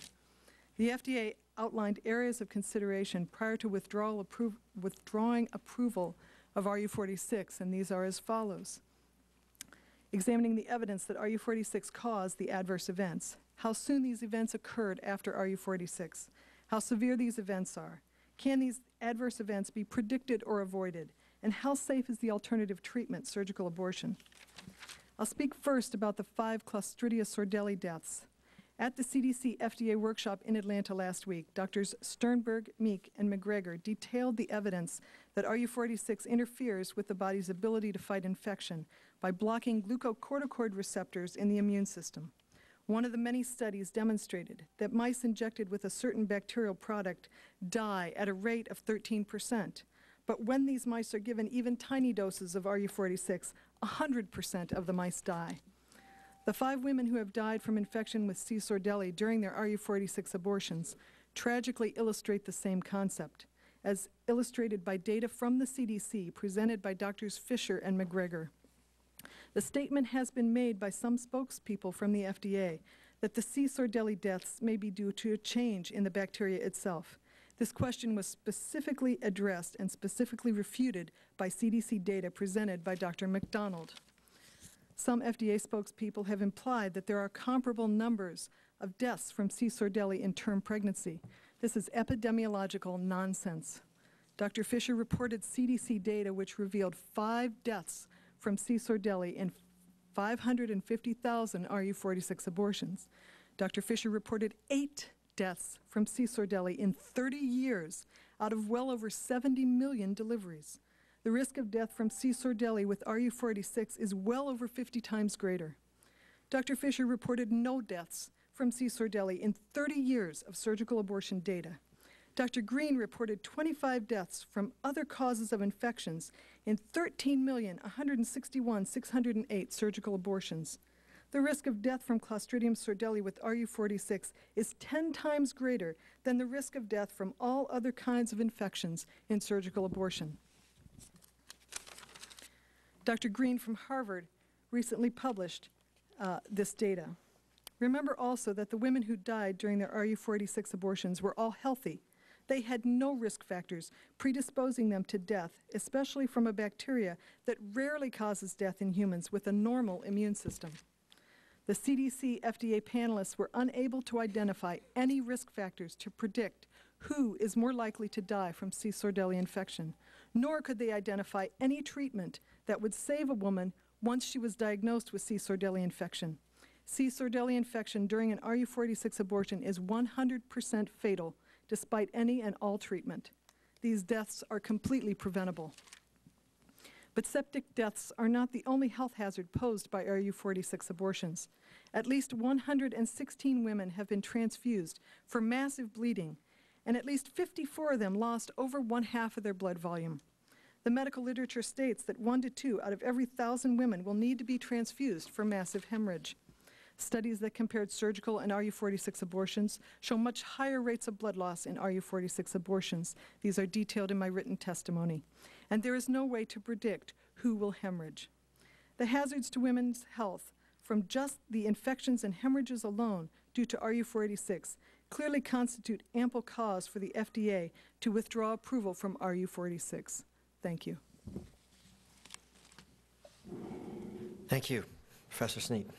Thank you very much. Thank you, Chairman Souder, Ranking Member Cummings, Ranking Member Waxman, Congresswoman Schmidt. Thank you very much for inviting me today to discuss the legal dimensions of this question, which I think are not controversial and not contentious, despite the contentious nature of the underlying issue that we're discussing. In my written comments, I lay out for the committee the various regulatory options that the FDA would have, and also that the Secretary of Health and Human Services would have if they were to decide that the circumstances warranted intervention in this matter beyond the changing and labeling and the public health advisories that have already been undertaken. The central conclusion that I reach in my written testimony is that the FDA is well equipped to respond forcefully to the concerns raised by the co-panelists today regarding the safety of mifepristone should it decide that such a response is warranted. And I focus on 3 principal mechanisms in my written testimony that are available both to the FDA and to the Secretary of Health and Human Services. In my oral testimony, I'm going to focus on the one mechanism that is unique to mifepristone given the circumstances of its approval. That is to say, under Subpart H, which has received some discussion today already. Subpart H was devised by the FDA to permit the approval of drugs intended to treat serious or life-threatening illnesses where such drugs imposed a greater than normal acceptable risk to the patient. That is, Subpart H was designed in part as an alternative means of approval for useful drugs that would otherwise fail the traditional risk-benefit calculus required for FDA approval. Subpart H facilitated approval of such drugs by imposing additional post-marketing restrictions above and beyond what was required through the normal mechanisms of approval, as has been mentioned by numerous panelists. These post-market restrictions are absolutely crucial, both in terms of their effectiveness and in terms of compliance with those restrictions if the mechanism of Subpart H is to serve its purpose. As the FDA said in its own final rule, and I'm quoting from the final rule, for drugs approved under the accelerated procedure regulations, the risk-benefit assessment is dependent upon the likelihood that post-marketing restrictions will enable safe use. Most important for present purposes, it's clear that Subpart H provides a mechanism for expedited withdrawal of approval upon a finding that the post-marketing restrictions are either ineffective or are not being observed by the manufacturer. As the FDA noted in its final rule also, if the restrictions do not lead to safe use, the risk-benefit assessment for these drugs changes significantly. FDA believes that if that occurs, rapid withdrawal of approval as set forth in this rule is important to the public health. So this is a unique mechanism, and as the representatives and former representatives of the FDA have noted already, Subpart H is intended to facilitate the move to market of drugs through the imposition of these additional post-market restrictions. And it's not difficult to see the implications of Subpart H for the case of mifepristone. Danco Laboratories benefited from these unique approval regulations, the cost of which was a promise to comply with the post-market restrictions that the FDA thought appropriate under the circumstances. Thus, if the FDA, and I formulate this as a conditional because I am not privy to any facts that would go to this conclusion, this is a judgment that would have to be made based on an evaluation of Danco's behavior, if in fact the FDA were to conclude that Danco was not in compliance with these post-market restrictions, or alternatively that the post-market restrictions themselves were not effective to render the drug safe for its approved use, then the FDA would be within its authority to withdraw approval following notice and an opportunity for hearing for the drug itself. And in fact, it would be difficult to imagine that if FDA did come to that conclusion that they would not regard it as its duty to withdraw approval, because in the absence of effective post-market restrictions, mifepristone would presumably not be able to satisfy the statutory criteria for safety. If this were not the case, mifepristone would have been approved under the traditional provisions rather than under Subpart H. So essentially, among the mechanisms that I discuss in my written testimony, Subpart H provides a unique opportunity for the FDA to maintain control over the use of mifepristone. And if, under its own inquiries, the FDA finds that the post-marketing restrictions are not effective or are not being observed, then the truncated and expedited withdrawal provisions would be activated and FDA would be fully authorized to withdraw approval. As has been suggested, I agree. I think FDA would have the obligation to answer any open questions regarding the efficacy of the post-market restrictions, and also to inquire about and answer any questions and respond appropriately to any concerns regarding Danco's compliance with the post-marketing restrictions. Thank you very much. Thank you. I'd like to start with a question for Dr. Wood and Dr. Rarick. In your testimony, you were pretty aggressively said, both of you, that there was no evidence to support the hypothesis that mifepristone interferes with the immune response. NIH researcher Esther Sternberg's studies directly conflict with your assertion. Dr. Sternberg has conducted and cited animal studies that demonstrate that RU-486 can suppress natural immune response. Dr. Jamie McGregor of the Los Angeles Women's and Children's Hospital has published work hypothesizing the pathway by which C. sordelli causes multi-organs infection after suppressing the immune response. Ralph Meinch of Brown University describes a mechanism whereby RU-486 suppresses the immune system and causes shock. Have either of you read in entirety any of these papers, not just a summary, but have read those papers? And are you aware of any research that calls into the question Sternberg, McGregor, and Mensch's conclusion that mifepristone may interfere with the immune response? You made a flat assertion. What about those studies? I'll say no, I have not read those studies in full. However, I spoke to Dr. Sternberg and discussed her findings. And I would agree with you that this is certainly a pathway that needs to be investigated. I think the issues and the questions that arise about the studies is that they are not questioning the studies themselves or even the outcomes of their studies, but they are in fact limited to particular species of rat and mouse and do not apply to across even the different species of rats and mice. There's great variability in the level of the responses to different things. This is an extraordinarily complex issue of how the immune system is regulated, either regulated up or regulated down by various glucose. So let me ask you. Let me ask you. This is complex, and I agree with you. Let me ask you this question. As I understand, so I don't misrepresent what you said. You said you've talked to Dr. Sternberg, and you think that it's inconclusive, but in fact, in certain type of animals, the study shows that it suppresses. In her animal studies, it shows what it shows. And you're not familiar with McGregor or Mench's studies? No, I have Then how in the world, under oath, could you make an assertion like you did, under oath? I asserted that this is a very worthwhile and serious pathway to explore. You said there was no evidence. Under oath, you said there was no evidence. I did not say that. Okay. I said this is not Dr. Rarick, because there needs to be further research. Dr. Rarick, are you familiar with these studies? Have you read them through? And no, and I did not attend the meeting at the CDC. I similarly looked at some of the slides from the CDC presentations.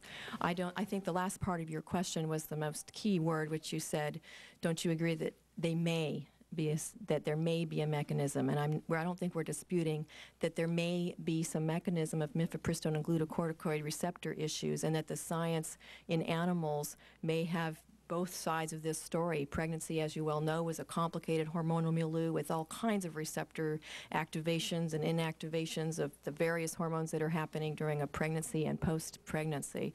I think the last part of your question, which was, do we know that mifepristone is causing an immune reaction in women?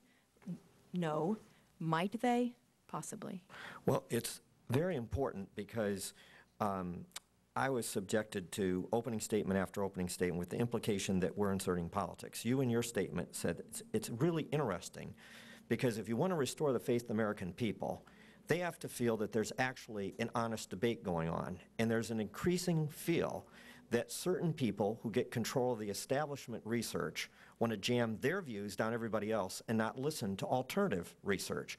And the assertion was made that there is no contradiction. There is a debate going on. We need to make sure that debate goes through. Now, I was blown off in a question, quite frankly, to the Assistant Commissioner on the blood question. Dr. Harrison, my understanding of did you go through the different cases on those who were reported, and you seemed to imply that these were transfusion cases and fairly serious bleeding, whereas I got the impression, oh, bleeding's common, this wasn't an extraordinary bleeding. I've had an opportunity to review 850 of the 950 cases which we obtained by Freedom of Information Act.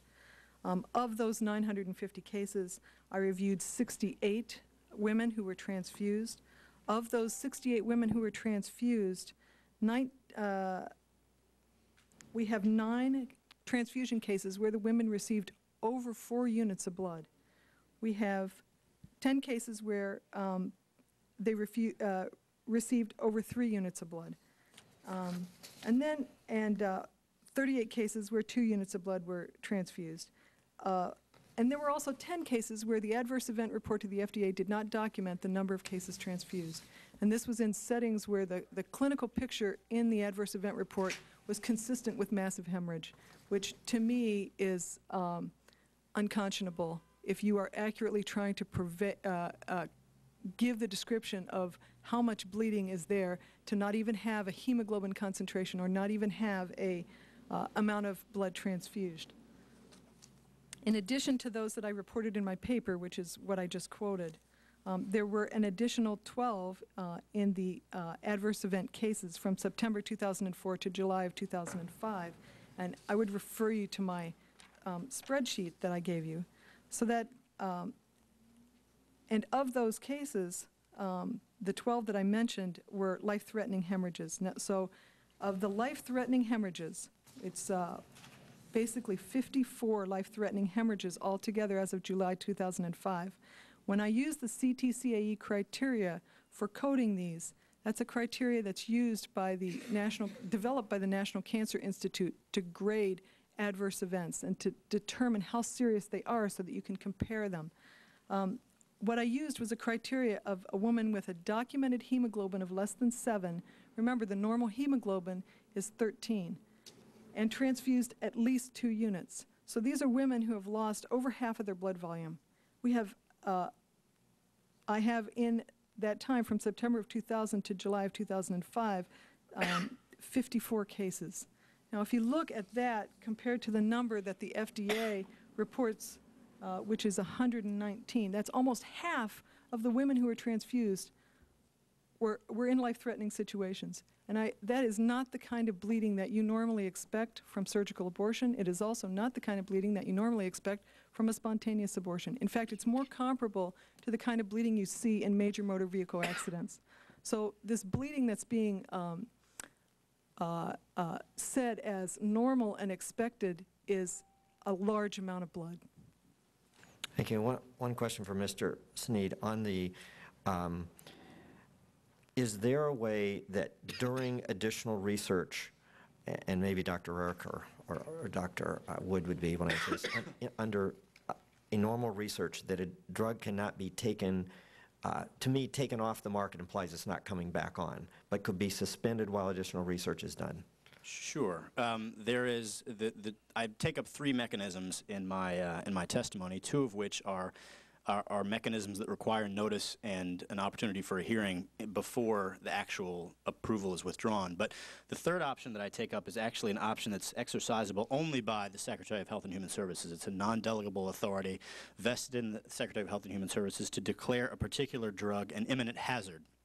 And if he does so, the effect of that is to immediately suspend the approval of the drug, and then the manufacturer is then provided an expedited sort of post facto hearing to make their case for why it was improvidently declared an imminent hazard.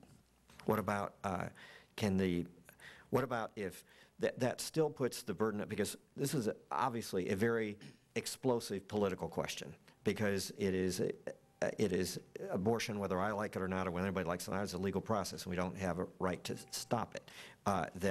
I personally have my views on R-486. Other members have their views on RU-486. The question is to say that it's being stopped and then the manufacturer has to make a case is different than saying additional research needs to be done, and that because that would imply that the government has determined that it's unsafe, as opposed to additional research needs to be done. That's right. In order to affect the imminent hazard privilege that the Secretary enjoys, he would have to make a determination that it does in fact present an imminent threat, which is a judgment about the safety of the drug itself. There is a provision in the regulations for an administrative stay. The Secretary or the Commissioner has the authority to stay the effective date of any decision at any point in the process, which I think is more of what you're talking about, which is sort of the equivalent in civil litigation to a temporary restraining order or a permanent injunction, which sort of holds in place, which freezes the status quo, and then tries to resolve whatever disputed questions that there might be. Mr. Cummings. Thank you very much, Mr. Chairman. Dr. Wood, I want to go back for a moment. I have always been one to, I don't like to leave things hanging. It seems like you were trying to say something, and I want to give you that opportunity. Chairman asked you some questions and implied that you said something that you did not, that you said you didn't say. I just wanted to give you the opportunity to clear that up. If you like, if you don't want to, that's fine. I would just make the point that I actually agree with the chairman and also with Mr. Patterson about the need for answering all of these questions. Is the immune system involved or compromised? What is it that causes this bacteria to become so virulent in women? What is it about pregnancy, either the ending of pregnancy, either through termination or through childbirth, that somehow has led to these deaths and these infections. So I actually would agree that more research is necessary. And my statement in my written statement, and I believe orally, was that I just don't, my reading of it at the point is that the evidence is not compelling to be conclusive that that's the answer. But I certainly would urge any and all research to address these questions. Thank you very much. Let me just go on from there. You know, tell me, Dr. Wood, why would, can you explain why some women would prefer Mifeprex over surgical abortion? Mifeprex is available to women much earlier in the course of pregnancy. And so the termination of the pregnancy can be done in a matter of days after the pregnancy is established of implantation in the womb. And up to several weeks. This is much earlier than a regular surgical abortion, which is required to wait a few more weeks. So this provides an earlier option if a woman has determined to end the pregnancy. It's also one that can be more private and also avoids surgery, which certainly many people prefer in making a decision. I would also agree that all access to all information about any known risks as they become known for any type of medical procedure needs to be available to women. And in the case of Mifeprex, because of the patient information that's required under the distribution restrictions on Mifeprex, that in fact we can work to assure that all women do get up-to-date information on any risk of any medical abortion. It seems that as I listen to Mr. Sneed and I listen to your testimony and others, it seems as if the key question is, where is the line drawn with regard to taking a drug off the market? And I'm just trying to figure out what's taken into account when determining whether a drug should stay on the market, like this, for example. It seems that Mr. Sneed has very eloquently stated all the options that could happen if the line is crossed. The question, it seems to me, is where is the line and when is it crossed? That question is actually the type of question that FDA has to deal with every day, looking at every product when they get in reports of adverse events or deaths. And it's not simply the reports of the deaths, but it is whether or not there are causal links, the magnitude of the response, how many people are affected in terms of the baseline use. There are many factors in trying to determine when a product should come off the market. It's not a simple question, but it is that balance of risk and benefit. And again, that's something that the scientists and clinicians at FDA do every day, and I would just urge that they be allowed to continue what they're doing, which is investigating this, evaluating it, and making their determinations without intervention. Now, have you ever been in a position, either you or Dr. Rarick, where you were, say, for example, in a position and certain evidence was presented to you, and you were the person who suggested that or had the power to suggest that FDA take another look at a drug to determine whether or not it stays on the market at all? Either one of you? I think I can speak to that. Thank you. FDA does that kind of determination all the time. Every time you see a new labeling come out on a product, that means the FDA has re-looked at the studies as well as the post-marketing events to assess that maybe there's a new safety issue that needs to be put in the label or not. When those discussions happen, there's always the option of considering withdrawal of the product if those risks outweigh benefits, and that calculation is done often for all the products that are available. Well, I see my time is up, but just one last question. You heard Dr. Harrison. Yes. Is there anything that she said that would make you all say, well, maybe, I'm just trying to be fair here, make you all say, well, maybe this is something we need to take another look at? I'm just curious. Have you heard anything here today that caused you any kind of radar to go up? My perspective is what I've heard here today is extremely important, but it's all information that the FDA is well aware of. Okay. The adverse event reporting that Dr. Harrison is quoting is from the FDA. Okay. They are looking at this every day. They were involved in the CDC meeting last week. My impression from this discussion is that, yes, FDA is on the case. It's looking into this. These are really important questions, and they should take an action that is appropriate with the data.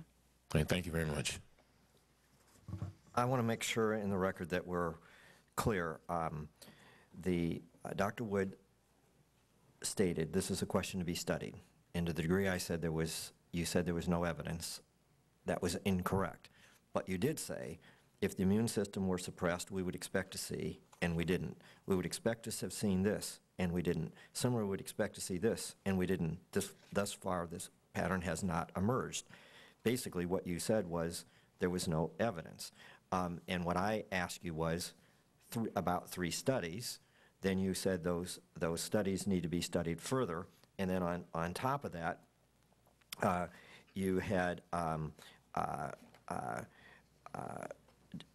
denied, in effect, what was the consensus of the CDC panel, that there was, in fact, evidence. Dr. Rarick said in her statement, to date there is no evidence has emerged to support the hypothesis, of which did not refute either of the 3 studies, or the fact that the scientific community at a recent panel, of which neither of you were present, concluded the opposite conclusion. Now, more research needs to be done on it. I'll grant that, and I think that's been clear today. But it was not a false assertion that I made about Dr. Rarick said specifically in her testimony, no evidence, and Dr. Wood basically didn't cite any evidence. But I think we all agree more study needs to be done to see how common and how you disaggregate the 2 types of things. The gentleman yield just for 1 second clarification. Mr. Chairman, all I was trying to do, and I asked the questions, I don't like for witnesses. I think when these are professional people, and I don't want them to ever be in a position where they come before the committee and for whatever reason they don't get a chance to explain something that puts into question what they have said, their credibility. And I just think it's, as one human being to another, they do that. That's all. And I understand the gentleman's concern, but you also know in a 5-minute rule that she had answered the question, she was then off to another, and I didn't mean to cut her ability off to respond, and that's why I wanted to grant that you in fact said more study was needed, and the direct, there was no evidence quote was actually Dr. Rarick's, not Dr. Wood's, but Dr. Wood had a series of things that suggested there wasn't, and I want to make sure the record reflects accurately as you did. Ms. Smith. Thank you, Mr. Chairman. I actually have questions for Dr. Rarick, Dr. Harrison, and Mr. Patterson, if that's all right. Dr. Rarick, Dr. Wood stated that politics, she didn't want to see politics triumphing science once again. And none of us want to see that. My concern is how this product came to market in 2000. Dr. Wood stated that controlled trials were performed in support of the RU-486 FDA application. Could you tell us what the control group was in those trials that made those trials controlled? More specifically, was there a double-blind study, and if so, how did it result? Certainly. In this area of pregnancy-related conditions, including contraception or birth control, oftentimes the FDA accepts clinical trial designs that are appropriate and use historical controls. So, for example, you can't have women who come in and want to contracept and suggest that they should be blinded and randomized to placebo versus a contraceptive that you expect to work and expect that to be an ethical trial design. Similarly, in medical abortion, when a woman comes in with a request to terminate a pregnancy, you can't suggest to her, well, we think this pill will terminate your pregnancy based on all the science, but we want you to sign a consent form that states you'll be randomized to a pill that we know has no effect, a sugar pill, a placebo pill, on your pregnancy, and then let us know if you abort or not. That's just simply not a reasonable trial design. In this setting, you know if you don't do anything, there's the almost 100% chance that they'll continue to be pregnant, although there is a miscarriage rate, as you well know. But in an early intrauterine pregnancy termination, you can't expect placebo to have any potential effect. So you go back to the sort of historical control concept that if you didn't give the woman anything, what would be the chances of her aborting versus giving her something? Mr. Chairman, I've got to comment on this because I'm troubled by this statement. In 1995, my father was involved in a very critical car wreck, and he almost died. And they put him on a clinical trial regarding getting him off of oxygen, because the longer you stay on oxygen, the harder it is to get off the oxygen. It was a double-blind study. We didn't know whether they were giving him the opportunity to wean off quicker or not. The alternative, obviously, is more of an opportunity to die. So the argument that a double-blind study can't be used in this case, but it can be used in a life or death case of a man in an ICU unit at University Hospital, that just doesn't fly in my face. And that's what makes me concerned with all of this, is that I believe politics was there in 2000. I think that while I was back home in another role in my life, I think that there was a rush to judgment to get this drug to market. And what we're seeing now are some problems that are arising from it. My concern is we don't have adequate knowledge one way or another whether RU-486 has a direct or an indirect cause for death. We do know that there is a relationship between the death and the taking of the drug. We don't know whether it's direct or indirect, but we do know that there is a relationship. And my concern is that politics, once again, is playing out. But my next question is actually for Dr. Harrison. Your colleagues say that if the theory were true that methylprednisolone comprised the immune system, then we would see a higher rate of other kinds of infections. Your colleagues say this. What is your response to that? Well, I think the focus of the CDC meeting and most of our discussion today has been on the infectious deaths. But there were actually at least 7 other life-threatening infections to date in the 850 severe adverse event reports that I reviewed, one of them being a 15-year-old who spent several weeks in the intensive care unit but lived. So there's an issue of critically looking at those infection-related complications, and there's a secondary issue in even identifying those infection-related complications, because if mifepristone suppresses the immune system, the infection may not be pelvic, and if it's not pelvic, it may not be recognized as being related to the mifepristone abortion and therefore never reported. So we have a number of women walking around potentially with a decreased immune system or a decreased ability to fight off infection whose connection with their mifepristone abortion will not be known. And that's a big concern. Thank you. And my final question is for you, Mr. Patterson. And I'm so glad that you're brave enough to bring this to our attention. And I know that your daughter is smiling down on you. You are a very brave person. What do you have to say about the assertion that the benefits for RU-486 outweigh the risks associated with it, and what do you think should be done to protect other families from the same tragic fate that your family continues to experience? Well, I think if you were to ask Holly here today, had she lived, if the benefit outweighed the risk, I think she would disagree. I have spent many hours researching this drug, and I can tell you that I feel very strongly about the link that this drug does impair the innate immune system and predisposes women to these, and can predispose these women to serious and lethal infections. There's been a lot of discussion at the CDC FDA and NIH conference, and I think the research is absolutely necessary. I think we have information that has come out from some very well-renowned and respected doctors. It's very compelling that we need to pursue this research to answer these questions. Had Holly been given all the information in the very beginning to talking about this, the risk-benefit profile and weighing those options, I think that had she been given all the information she needed, she certainly would not have chosen an RU-486 abortion, because Holly was not the kind of young lady that would risk her life or for any reason whatsoever, being the pinnacle of fitness that she, and the type of healthy individual that she was. She would have chosen an alternate method, and I can't say enough that it's all about having all the information to make an informed choice that is in the best interest of that particular individual and the family that are making those decisions.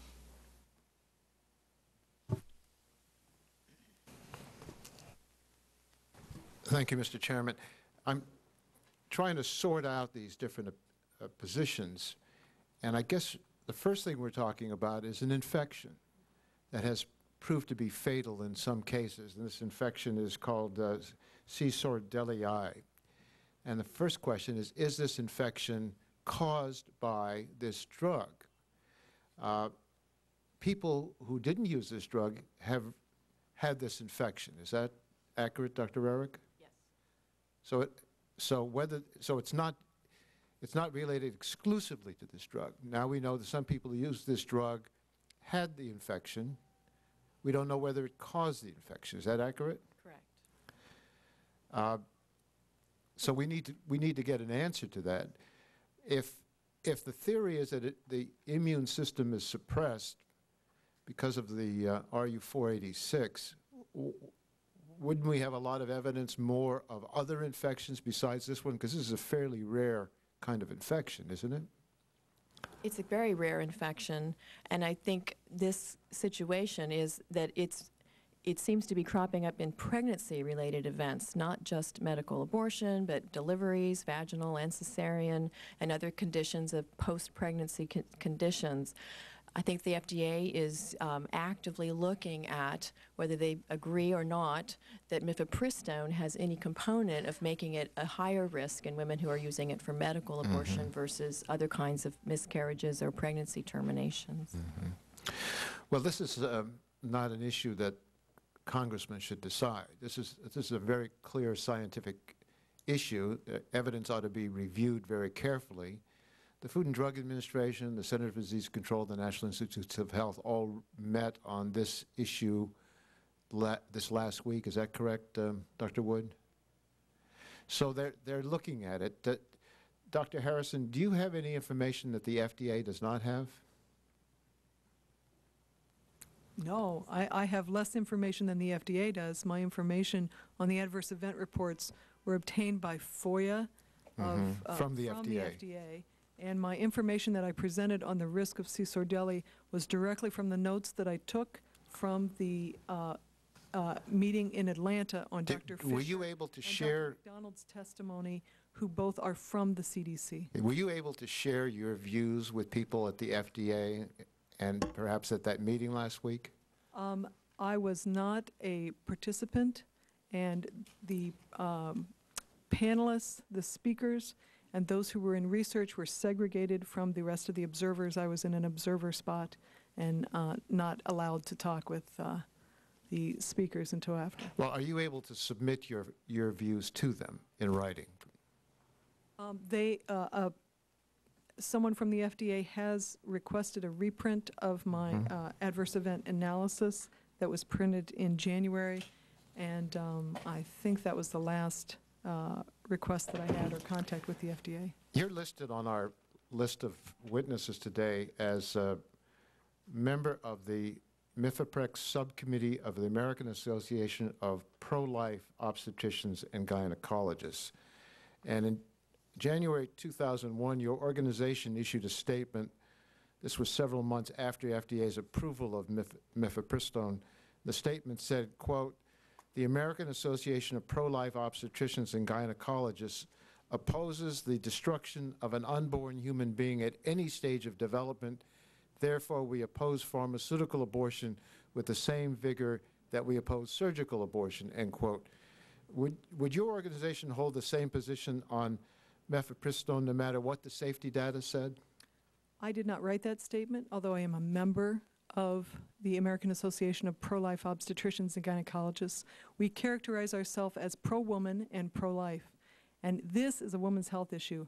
When it becomes clear that a method of abortion is 10 to 50 times more risky than its alternative, then this takes it out of the realm of the abortion debate and puts it into the realm of the women's health debate. Well, no doubt about it, but your organization, excuse me, your organization. I'd like to finish, please. No, let me, because I only have a very limited time. Your organization's position is that you oppose destruction of an unborn human being at any stage of development, whether it's a pharmaceutical abortion or a surgical abortion. So if that's your organization's position, it's really unrelated to how safe or unsafe this may be. I gather what you're saying is, in addition to that, you feel it's unsafe, but your organization started off with the position that you don't want any abortions under any circumstances. Do you subscribe to that view? And I wouldn't agree with the way you said it, no. What I would say is that in this, yes, sir. You do not have to state your position on abortion, or I'm going to ask all the witnesses their position on abortion. Well, Mr. The Chairman, question is what the issue at hand is, not what her personal position on abortion is. No, Mr. Chairman, she is here representing an organization, and that organization has taken a position against abortion under any circumstances. And they took that position when RU-486 was approved without any of these other complications or possible causations or connections ever came about. And so my question of her is, since they took that position, no matter what the safety data said, how I should view that as a representative from that organization. Okay. Did you agree with the organization's position, even if the safety data didn't convince you further that this is a possible problem with this drug? If the issue were whether or not there's a human being being destroyed during the RU-486 abortion process, that is a separate and completely different issue than the issue this committee is authorized and mandated to look at, which is oversight of the FDA process by which this drug was approved, and are they doing their job to take an unsafe drug off the market? Well, I appreciate that. I appreciate that. And our job is to make sure that the FDA is doing its job. But FDA is a scientifically based organization. They have to follow the science. It may lead to a conclusion one way, or it may lead to a conclusion another way. But I want them to follow the science, not some preconceived notion. And I think that's the important point that I would make. I see my time is up, and I will conclude on that note. May I respond if there's, to that? Well, no, because we're not going to argue that issue. The position, it seems to me, is there may be a problem that's related to this drug. There may be a problem that has no relationship to this drug. Let's get the truth. Let's get to the scientific evidence and let the scientists decide it, not politicians, no matter what our views may be on the abortion question, because this is strictly, to me, a scientific question. Thank you, Mr. Chairman. Mr. Waxman and I fence a lot in the media, even though we have tremendous personal respect for each other and get along really well. And it's awkward when we have deeply held views of, he believes that I and others are trying to impose our political views, and I and others believe the political views have been imposed on the system already. And that, but what I really find disconcerting, and I understand where you were headed here, because there are two issues. We can't undo whatever abortion rights there are in America. This is a question about this drug. But you cannot possibly hold the position that pro-life people who oppose abortion can't participate in a debate. And I wouldn't take that position. Then I certainly wouldn't take that position. What is the relevance of her position on RU-486? Because if you're asking her, can she be neutral on the research, that's the question, not what her position is. My question related to the fact that if she's representing an organization that took the position, we don't care about safety data, we're just against the drug accomplishing the purpose for which it's intended, which is to terminate a pregnancy. If that's your position, you don't want, let's put it the other way. If you had somebody who said, I want to terminate all pregnancies when anybody wants to do it, which is not my position, by the way. I don't want to see abortions, but I don't want the decision made by you or Mr. Cummings or myself. It ought to be made by the individual with a consultation with the physician and an ethicist and others. It's a personal decision, not one to be decided in Washington. But if somebody takes the position that they're from an organization that's against RU-486 under any circumstances, even if it were safe, then you sort of wonder, well, if they come in and say, well, we don't want this drug because it's unsafe, I think her views ought to be submitted to the FDA and they ought to evaluate them. I don't think that that is a, I think that in effect, that's why so many conservatives have a deep distrust of our current research structure when we hear that it's non-political, because in fact what you just outlined was something, a position that somebody who deeply believes that all babies are human cannot detach that view or should be somehow demeaned if they belong to any organization that's pro-life, as if we're under extra scrutiny as a doctor, as a researcher, as a politician, that somehow then we're not allowed to have a scientific discussion without wondering whether our motives are impure. Well, she's not here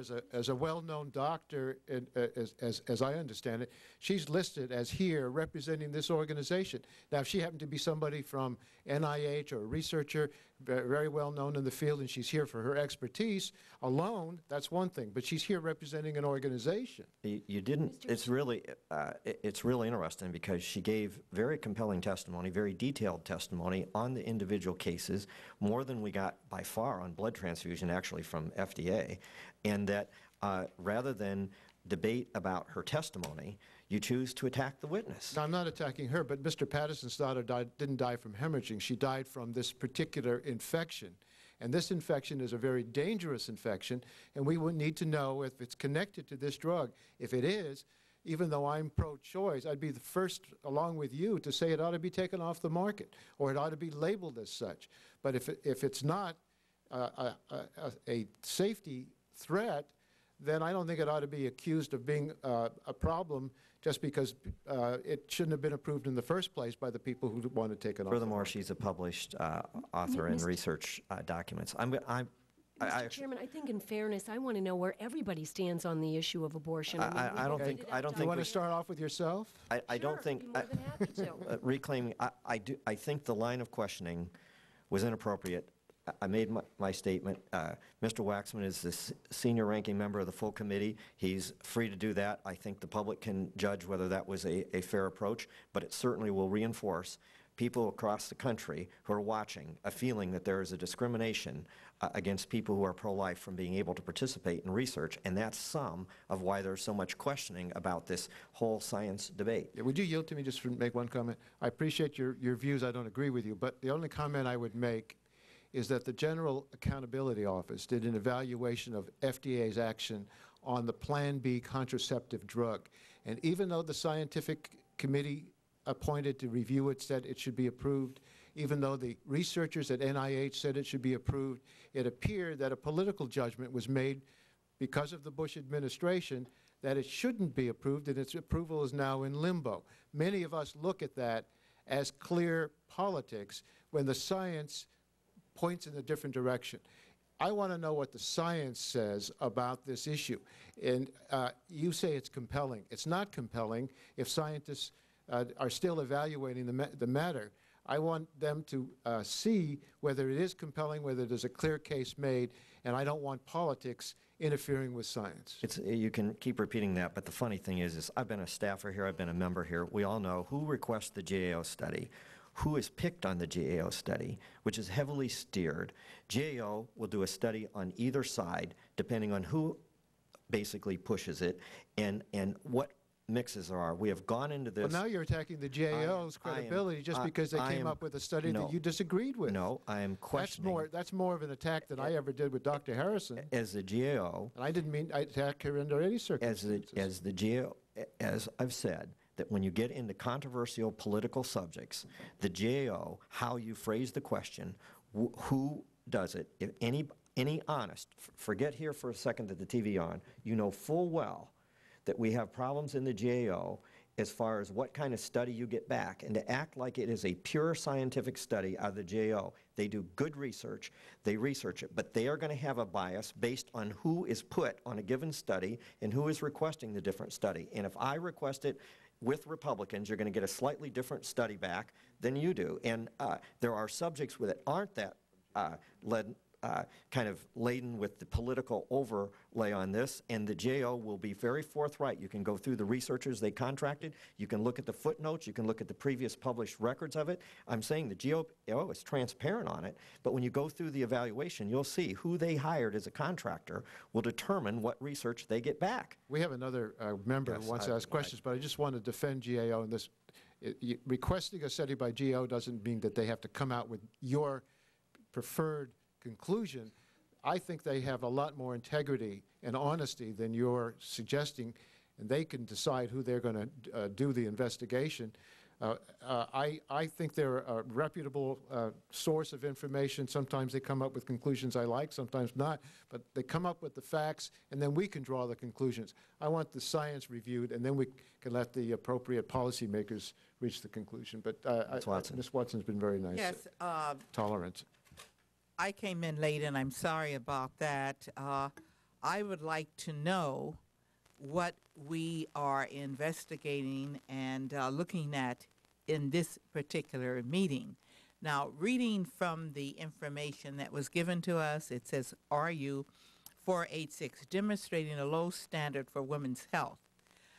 May I ask, I would maybe ask Dr. Rarick or Dr. Harrison the question. Let me start with Dr. Herrick. Are we talking about a low standard for women's health, and if so, what is that?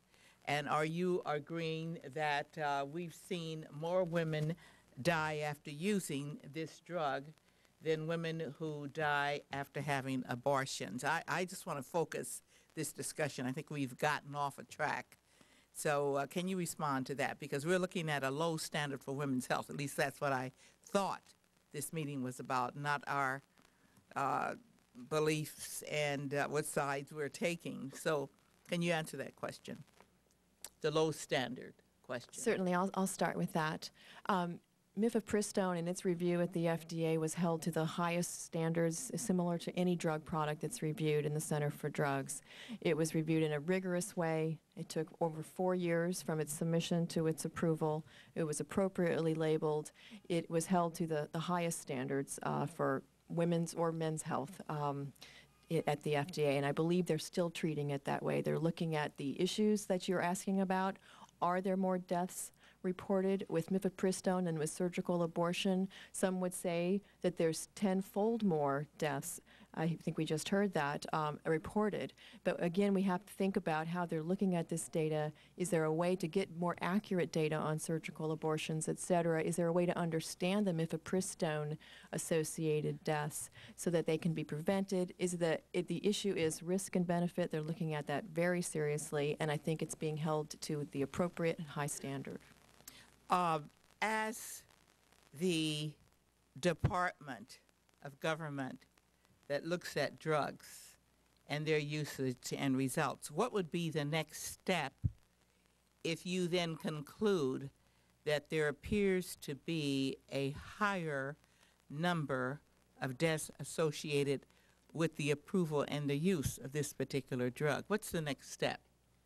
Well, the next steps would be to look into those types of deaths and all pregnancy-related events to try to understand those better, make providers aware of those infections and that potential, understand how to prevent it, understand how to treat it, do women the service of understanding pregnancy-related deaths in the broader sense, not just when related to mifepristone. Many more women die from childbirth than die from using mifepristone for medical abortion.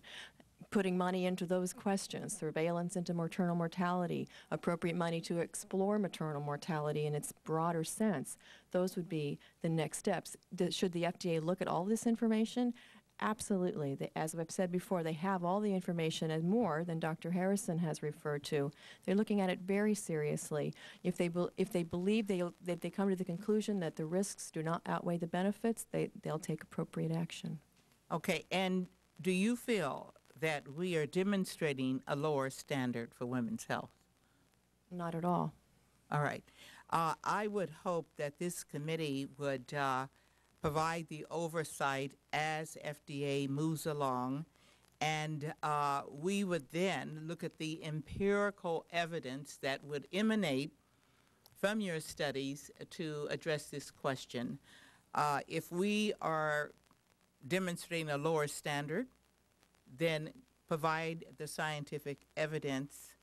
And I would beg that we don't discuss the A word in terms of looking at this particular drug. It gets us off track, as it did just about a minute ago. What I want to be presented with as a decision maker is what evidence we might have that we have approved a drug that lowers the standards for women. Thank you. Yes, I will, certainly. Well, I wasn't even aware of it until you just pointed out.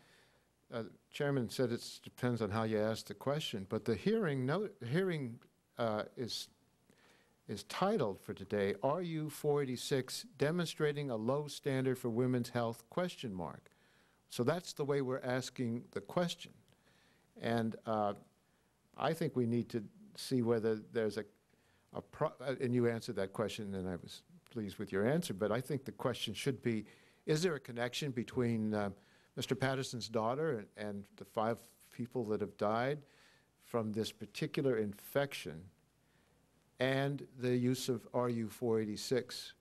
That seems to me the key to it, because if there's a connection with the use of this drug and getting something as deadly as this infection, that's a serious matter. So we need to explore it, but evidently it's not so clear when we find people have had the infection who didn't have the drug. And so I agree with you. Let's get the science. Let's get the facts. Dr. Eric, I was a little confused by your response. You said that if in fact there were deaths, you would work for or believe there should be further notification to doctors. And I inserted this earlier, but Paladone, Purdue Pharma agreed to voluntarily suspend, and they said, to date, FDA is not aware of any patients who had life-threatening side effects from drinking alcohol while taking Paladone, but they took it off the market. And TYSABRI, Sabri, Biogen voluntarily suspended marketing of the drug as well as its use in clinical trials until more detailed information could be gathered on 1 death and 1 other adverse effect.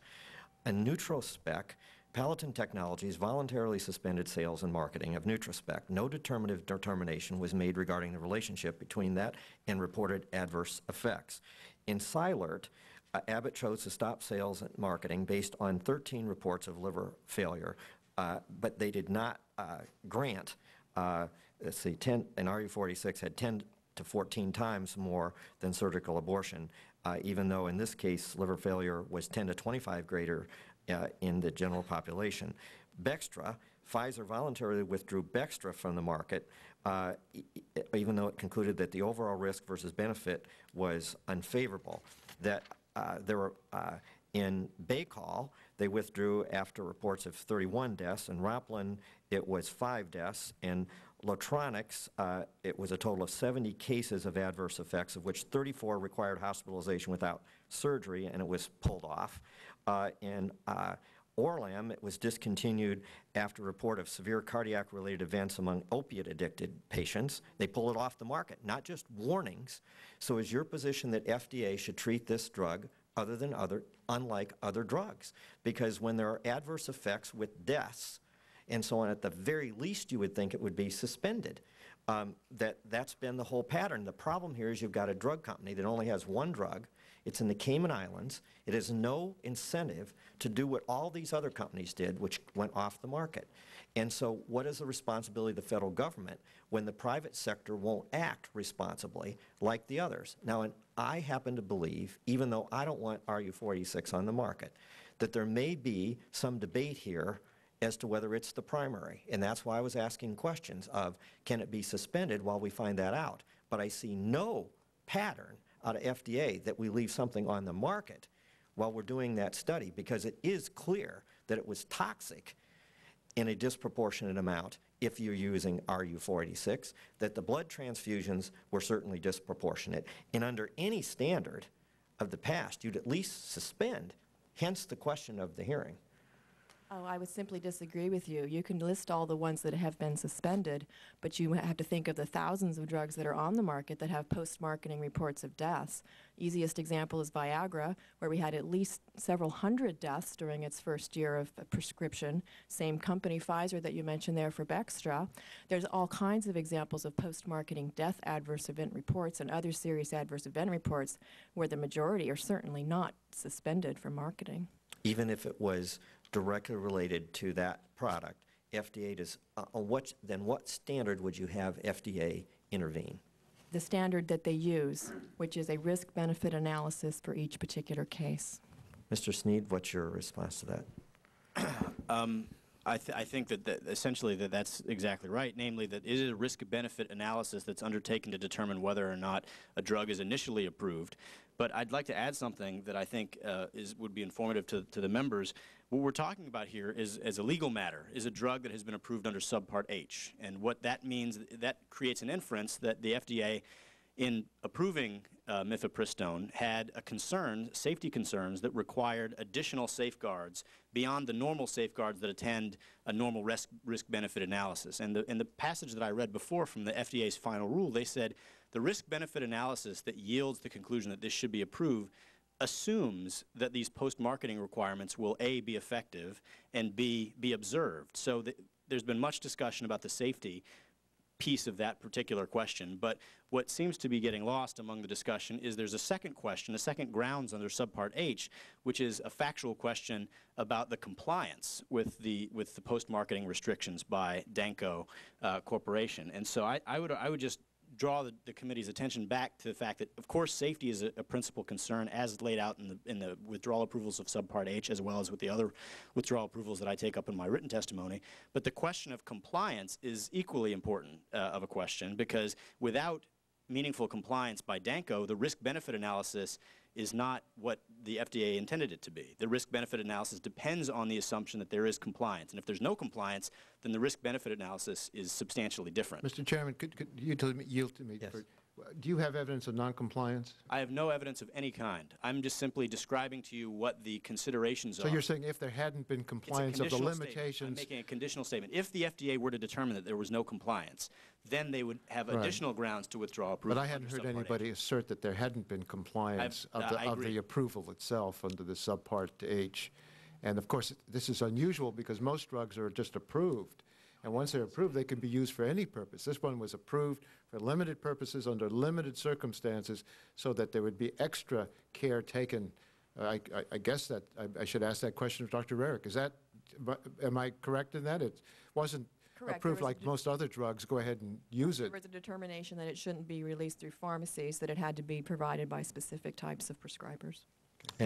And I should say for the record that we did invite Danco so we could address that question, and they withdrew 2 days before the hearing, and we didn't have a chance to get somebody else to directly address the question. But it's a fair question. I mean, I understood. It's not a fair question unless you know there's some non-compliance. Your question was a fair question because we don't know for sure about compliance. I tried to address that with FDA. I don't think personally that what was tested has been followed through the way it was tested, but the assistant commissioner explained why she allowable, but we don't have Danco here, and we don't have a substitute for Danco to follow through that question. But it's a question we need to follow up in our written questions, and we said at the beginning that I was going to do that with Danco. And Dr. Harrison, could you talk about the proportionate use effect, too, of Viagra is used over and over, RU-486 would not be, and any comments you had on Dr. Rarick saying, look, there are other drugs we allow on market, because that's a fair point. If there's lots of drugs on the market that have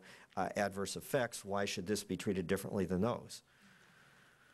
The issue isn't an absolute number of adverse events, as the The issue is not the absolute number of adverse events. The issue is, as is stated in the FDA letter to this committee, the evidence, whether or not RU-486 was causally related to the adverse event, the timing of the event. Remember that these RU-486 septic deaths happened within 7 days. There's no issue of confounding factors here. These women were healthy. They didn't have other medical conditions that could explain why they would suddenly get an extremely rare bacterial infection that doesn't usually kill normally immunocompetent people. How severe these events are, the death is the ultimate severe adverse event.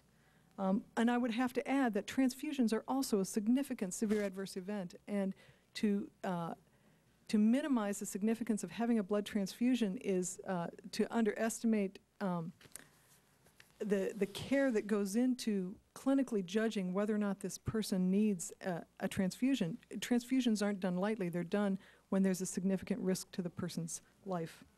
Can the adverse events be predicted or avoided? The CDC meeting was absolutely clear that at this point in time, there is no way to predict who is going to get who is going to die from C. sordelli. And because we can't predict who and we can't identify risk factors, we also can't avoid C. sordelli in mifepristone abortions. There has been a consistent rate, excuse me, of about 1 death for every 100,000 mifepristone uses. So if that continues unabated while we debate these questions of, how much research and who gets the grant money and all that stuff, that means that for every 1,000 uses of mifepristone, one more American woman's going to die. And I think that's something that has to be put into perspective. These are human beings that are being subjected to a completely unnecessary risk. Surgical abortion is available and legal and safer. And how safe is the alternative treatment? And that's the other issue. Surgical abortion is available. It's legal. And to say that mifepristone is being used in cases where surgical abortion isn't available, think about what would have happened to these transfusion deaths if there hadn't been surgical abortion available. Okay, any place that has the capability to any place that doesn't have the capability to have an abortion clinic also doesn't have the capability to do transfusion. We're talking pretty sophisticated medical facilities. And so the person you absolutely do not want to use mifepristone is the one who has no access to surgical facilities to complete this under an emergency circumstance. So I think that's kind of a spurious argument. So that would be my response. Thanks. Mr. Chairman, may I please? Yes. Thank you. Mr. Cummings. I have sat here and I've listened to all of this. And I was sitting here saying to myself, I'm so glad that there are women making these arguments. I'd hate to see a group of men, they would probably, folk would probably say that we were not as sensitive as we need to be. But, and I say that to say this, that I think we're all concerned about women's health. As a matter of fact, I know we are. And I don't think that in this country we're talking about low standards. Let's not kid ourselves. This is the United States of America. And there's no way that I think any member of this panel would in any way accept a low standard or even a mediocre standard. And the witnesses, I know you feel the same way. We may differ on your opinions and what have you. The key is, Mr. Patterson, is we want to make sure that we do everything in our power, as I know you want us to do, to make sure this does not happen to anyone else. That's what this is all about. And I would hope and I would think that you, Dr. Eric, I asked you the question a little earlier, because I really wanted to get a sense of exactly, obviously there's a procedure that you have there at FDA, and obviously you can tell me if I'm wrong. You try to keep the politics out of it, because you're talking about people living and dying, I guess, and I trust that you do. But you've heard the testimony of Dr. Harrison, and I would assume that you would, as we all are sensitive to women's health. And is there anything here that, I mean, is there anything that you have heard that you would question whether you all have a low standard? I know that may be a sort of self-serving question. I'm not trying to do that. But I'm trying to get to the bottom of this because, you know, sometimes we can get so caught up in our politics that we forget where we're trying to get to, and we get sort of off track. And the key is that we want to make sure, all of us, that FDA has a standard which will protect every woman with regard to her health choices. And so that leads me to this. Somebody said a few minutes ago, I think it was you, Ms. Patterson, it was you, when you were talking about your daughter, you said if there was information, if she had access to all the information, she probably would not have made that choice. Now, I'm asking you, based upon all that you know, Dr. Eric, is there anything that you could have, or the FDA could have put on the label or put on the little description of the drugs, side effects, whatever, that should have been there? I mean, just based upon what you know to this date. I'm not talking about, I know there's still research to be done and all that kind of stuff, that should have been on there.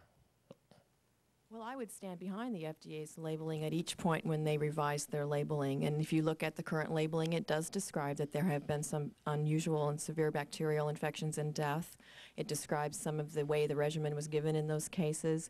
It provides that information. I agree with you that the FDA has to look at this very seriously and always decide, do the benefits remain to outweigh the risks.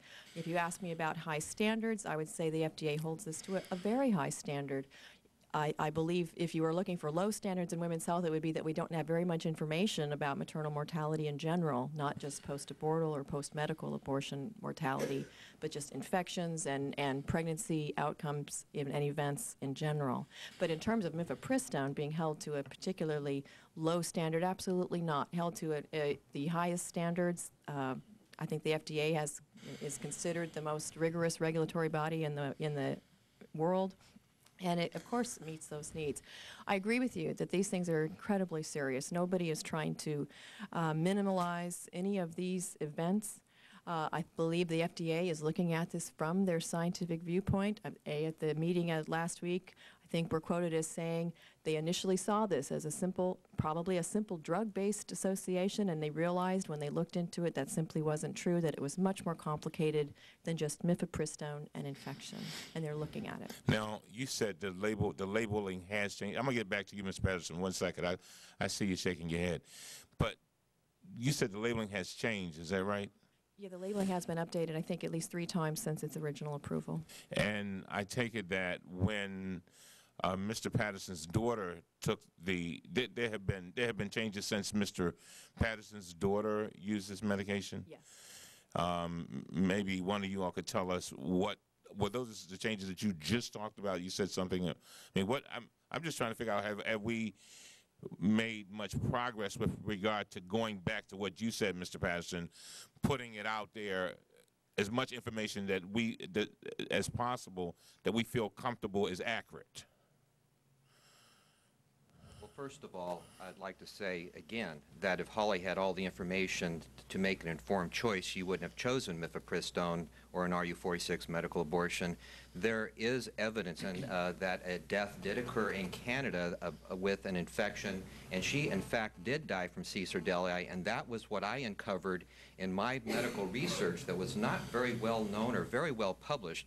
As a matter of fact, the author of the paper of the woman who died in Canada was Dr. Christian Senave.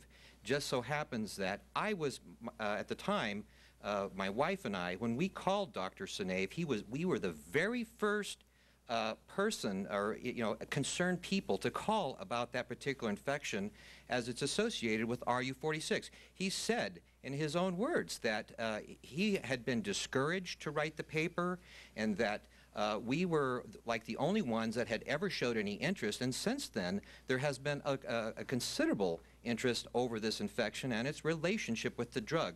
To say that this drug, there is no causal relationship, I think is ridiculous. My daughter took the drug and she died. I mean, that's simple. So the medical community was aware of it. Danco was aware of it. The Population Council was aware of it, and there were studies showing that there were infections as a result of medical abortion. However, Holly, it was not indicated in the label, and Holly was not given that information. Since my daughter died, I've been to Washington. I've discussed my concerns with the FDA over these safety and health concerns. Consequently, there have been 4 more women died after Holly, and some very shortly, within months after Holly. And as a matter of fact, with the reporting aspects, it took one of the deaths right after Holly, it took over almost a year and a half to get reported. And I have also, that's why today I have discussed there needs to be some very accurate mechanisms to be able to evaluate from the FDA's level what is really going on out there. And I'm very concerned that women are dying and these events are not getting reported so that the FDA can actually do their job. All right, so there have been, and thank you very much, and just the last question, there have been some updates with regard to the warnings, is that right? Correct. And I think in November 2004, the black box warning was revised and strengthened to add new information on the risk of serious bacterial infections, sepsis, bleeding, and death that may occur following any termination of pregnancy, including methylprednisolone. In July 2005, apparently the FDA approved a labeling supplement to again strengthen the black box warning on the product by noting that an atypical presentations of serious infection can occur without fever, bacteria, or significant findings on pelvic exam, etc. Is that accurate? That's my review of the label, I believe, would agree with that. I don't have the label here if you want to see the whole label. No problem. I just wanted to make sure that it's being updated. Do you have anything else, Mr. Waxman? This issue of death associated with a drug, when FDA approves drugs, they look at the safety and they look at the efficacy, whether the drug accomplishes what it's intended to accomplish. Aren't there risks associated with a lot of drugs, Dr. Rarick? Oh, every drug has risks associated with it, yes. Viagra could cause death. Penicillin can cause death. They're on the market, but I assume they're on the market because there's a risk-benefit analysis that even though there may be a rare case of death, it's not so out of control that that it diminishes the fact that there's a benefit from those drugs. Is that what we mean by a risk-benefit analysis? Correct. That you look at those risks, those death reports and rates in contrast to the benefits. And there's a question in my mind about deaths or harm associated with the drug as opposed to death or harm caused by the drug. Can you clarify what that means in terms of FDA regulation? Sounds like a legal term, but I'll try. When you think of cause and causation, you think, you know, if I tell my kid, don't touch the hot stove, you're going to get burned, and he touches the hot stove, he gets burned. To me, that's cause and effect. When you look at drugs and the risks associated with them, it's very rare that you can actually say X drug causes Y, because, as you know, many people take the drugs that don't get that effect. The majority of people who take a particular drug won't have the side effects that are described in the label, but there are going to be side effects in many people, and there you would call that a side effect that's associated with the use of that product. Mm-hmm. Well, Mr. Patterson's pointed out, I think appropriately, that he wished his daughter would have known that there was this potential side effect. Now, FDA has issued public health advisories in connection with safety concerns related to mifepristone in 2004, 2005, and most recently in March 2006. FDA has consistently highlighted the fact that the cases of severe infection occurred with regimens of mifepristone and misoprostol that were not in approved labeling, although the relationship of the infections to such use remains unknown. What does that mean? They've said that they're, could you tell us more about this if you know? That means even though the products are being used outside of their labeled instructions, the FDA wants to make sure that providers and patients are aware that that it has been associated with these infections. Whether it would be associated with those infections if it had been used as per label, they're not stating. They're simply saying, then they could just say, well, that wasn't used by the label, we don't even need to put it on the label. But instead, they're saying, no, we need to make sure providers and patients are aware that in certain circumstances we've had these reports. They're not suggesting that it's absolutely that circumstance that that caused the increased risk, but they want to make sure that information is available. Well, I thank you for that clarification, and I will conclude by saying I just hope the FDA will continue to reevaluate all the evidence, advise people of information that is pertinent, and if they see there's a real threat to this drug or any other drug, they need to take actions, including taking the drug off the market. But I don't think they ought to act until they looked at the science and reached some conclusions on this drug or any other drug. Thank you, Mr. Chairman. Thank you. And rather than ask Dr. Harrison the question again, I think we'll insert in the record your earlier response on the causal link, that there were multiple things, including alternatives such as surgical abortions and so on, because you gave a complex answer to that question early on. Did you have anything you want to add? No, that's fine. Ms. Watson? I just hope that we can have, Mr. Chairman, a follow-up hearing as FDA proceeds along its track to assess the risk of this drug, that we will do the oversight that we are responsible for here in Congress. And I would hope that we would base our debate on the results of your studies so that we can come from a scientific base as we discuss this. And so I want to thank the chair for this hearing. I think it's opened up a debate on the efficacy of this drug that's been approved, and we need to see what the effects actually are. So thank you so much for the hearing, and thank to the panel. Thank you, and I want to thank each of the witnesses, and I want to say this directly to Dr. Wood and Dr. Rarick, whether we agree on the nuances here or maybe we do long-term or not, that your work long-term on Dr. Wood particularly, but also Dr. Rarick on women's health issues, because certainly it was an area that was underrepresented in the research, and that without aggressive advocacy, we wouldn't be where we are on breast cancer, on the whole range of women's health issues. So regardless of where we stand on this issue, I appreciate your lengthy career working with that, Dr. Rarick as well, and thank Mr. Pattison for speaking out, for Dr. Harrison for giving us that detailed analysis of each of the type of cases in your rigorous analysis of that, and Mr. Sneed for bringing the legal aspects in, and we'll find out, particularly if Danco responds, how to address some of their questions legally on whether they've been following through on the guidelines of FDA. With that, the subcommittee stands adjourned.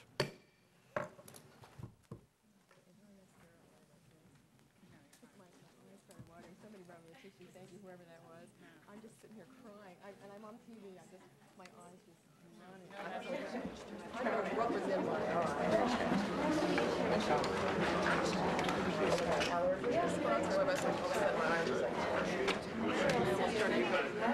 There's something in this world that's funny. There's enough people with allergy staff here.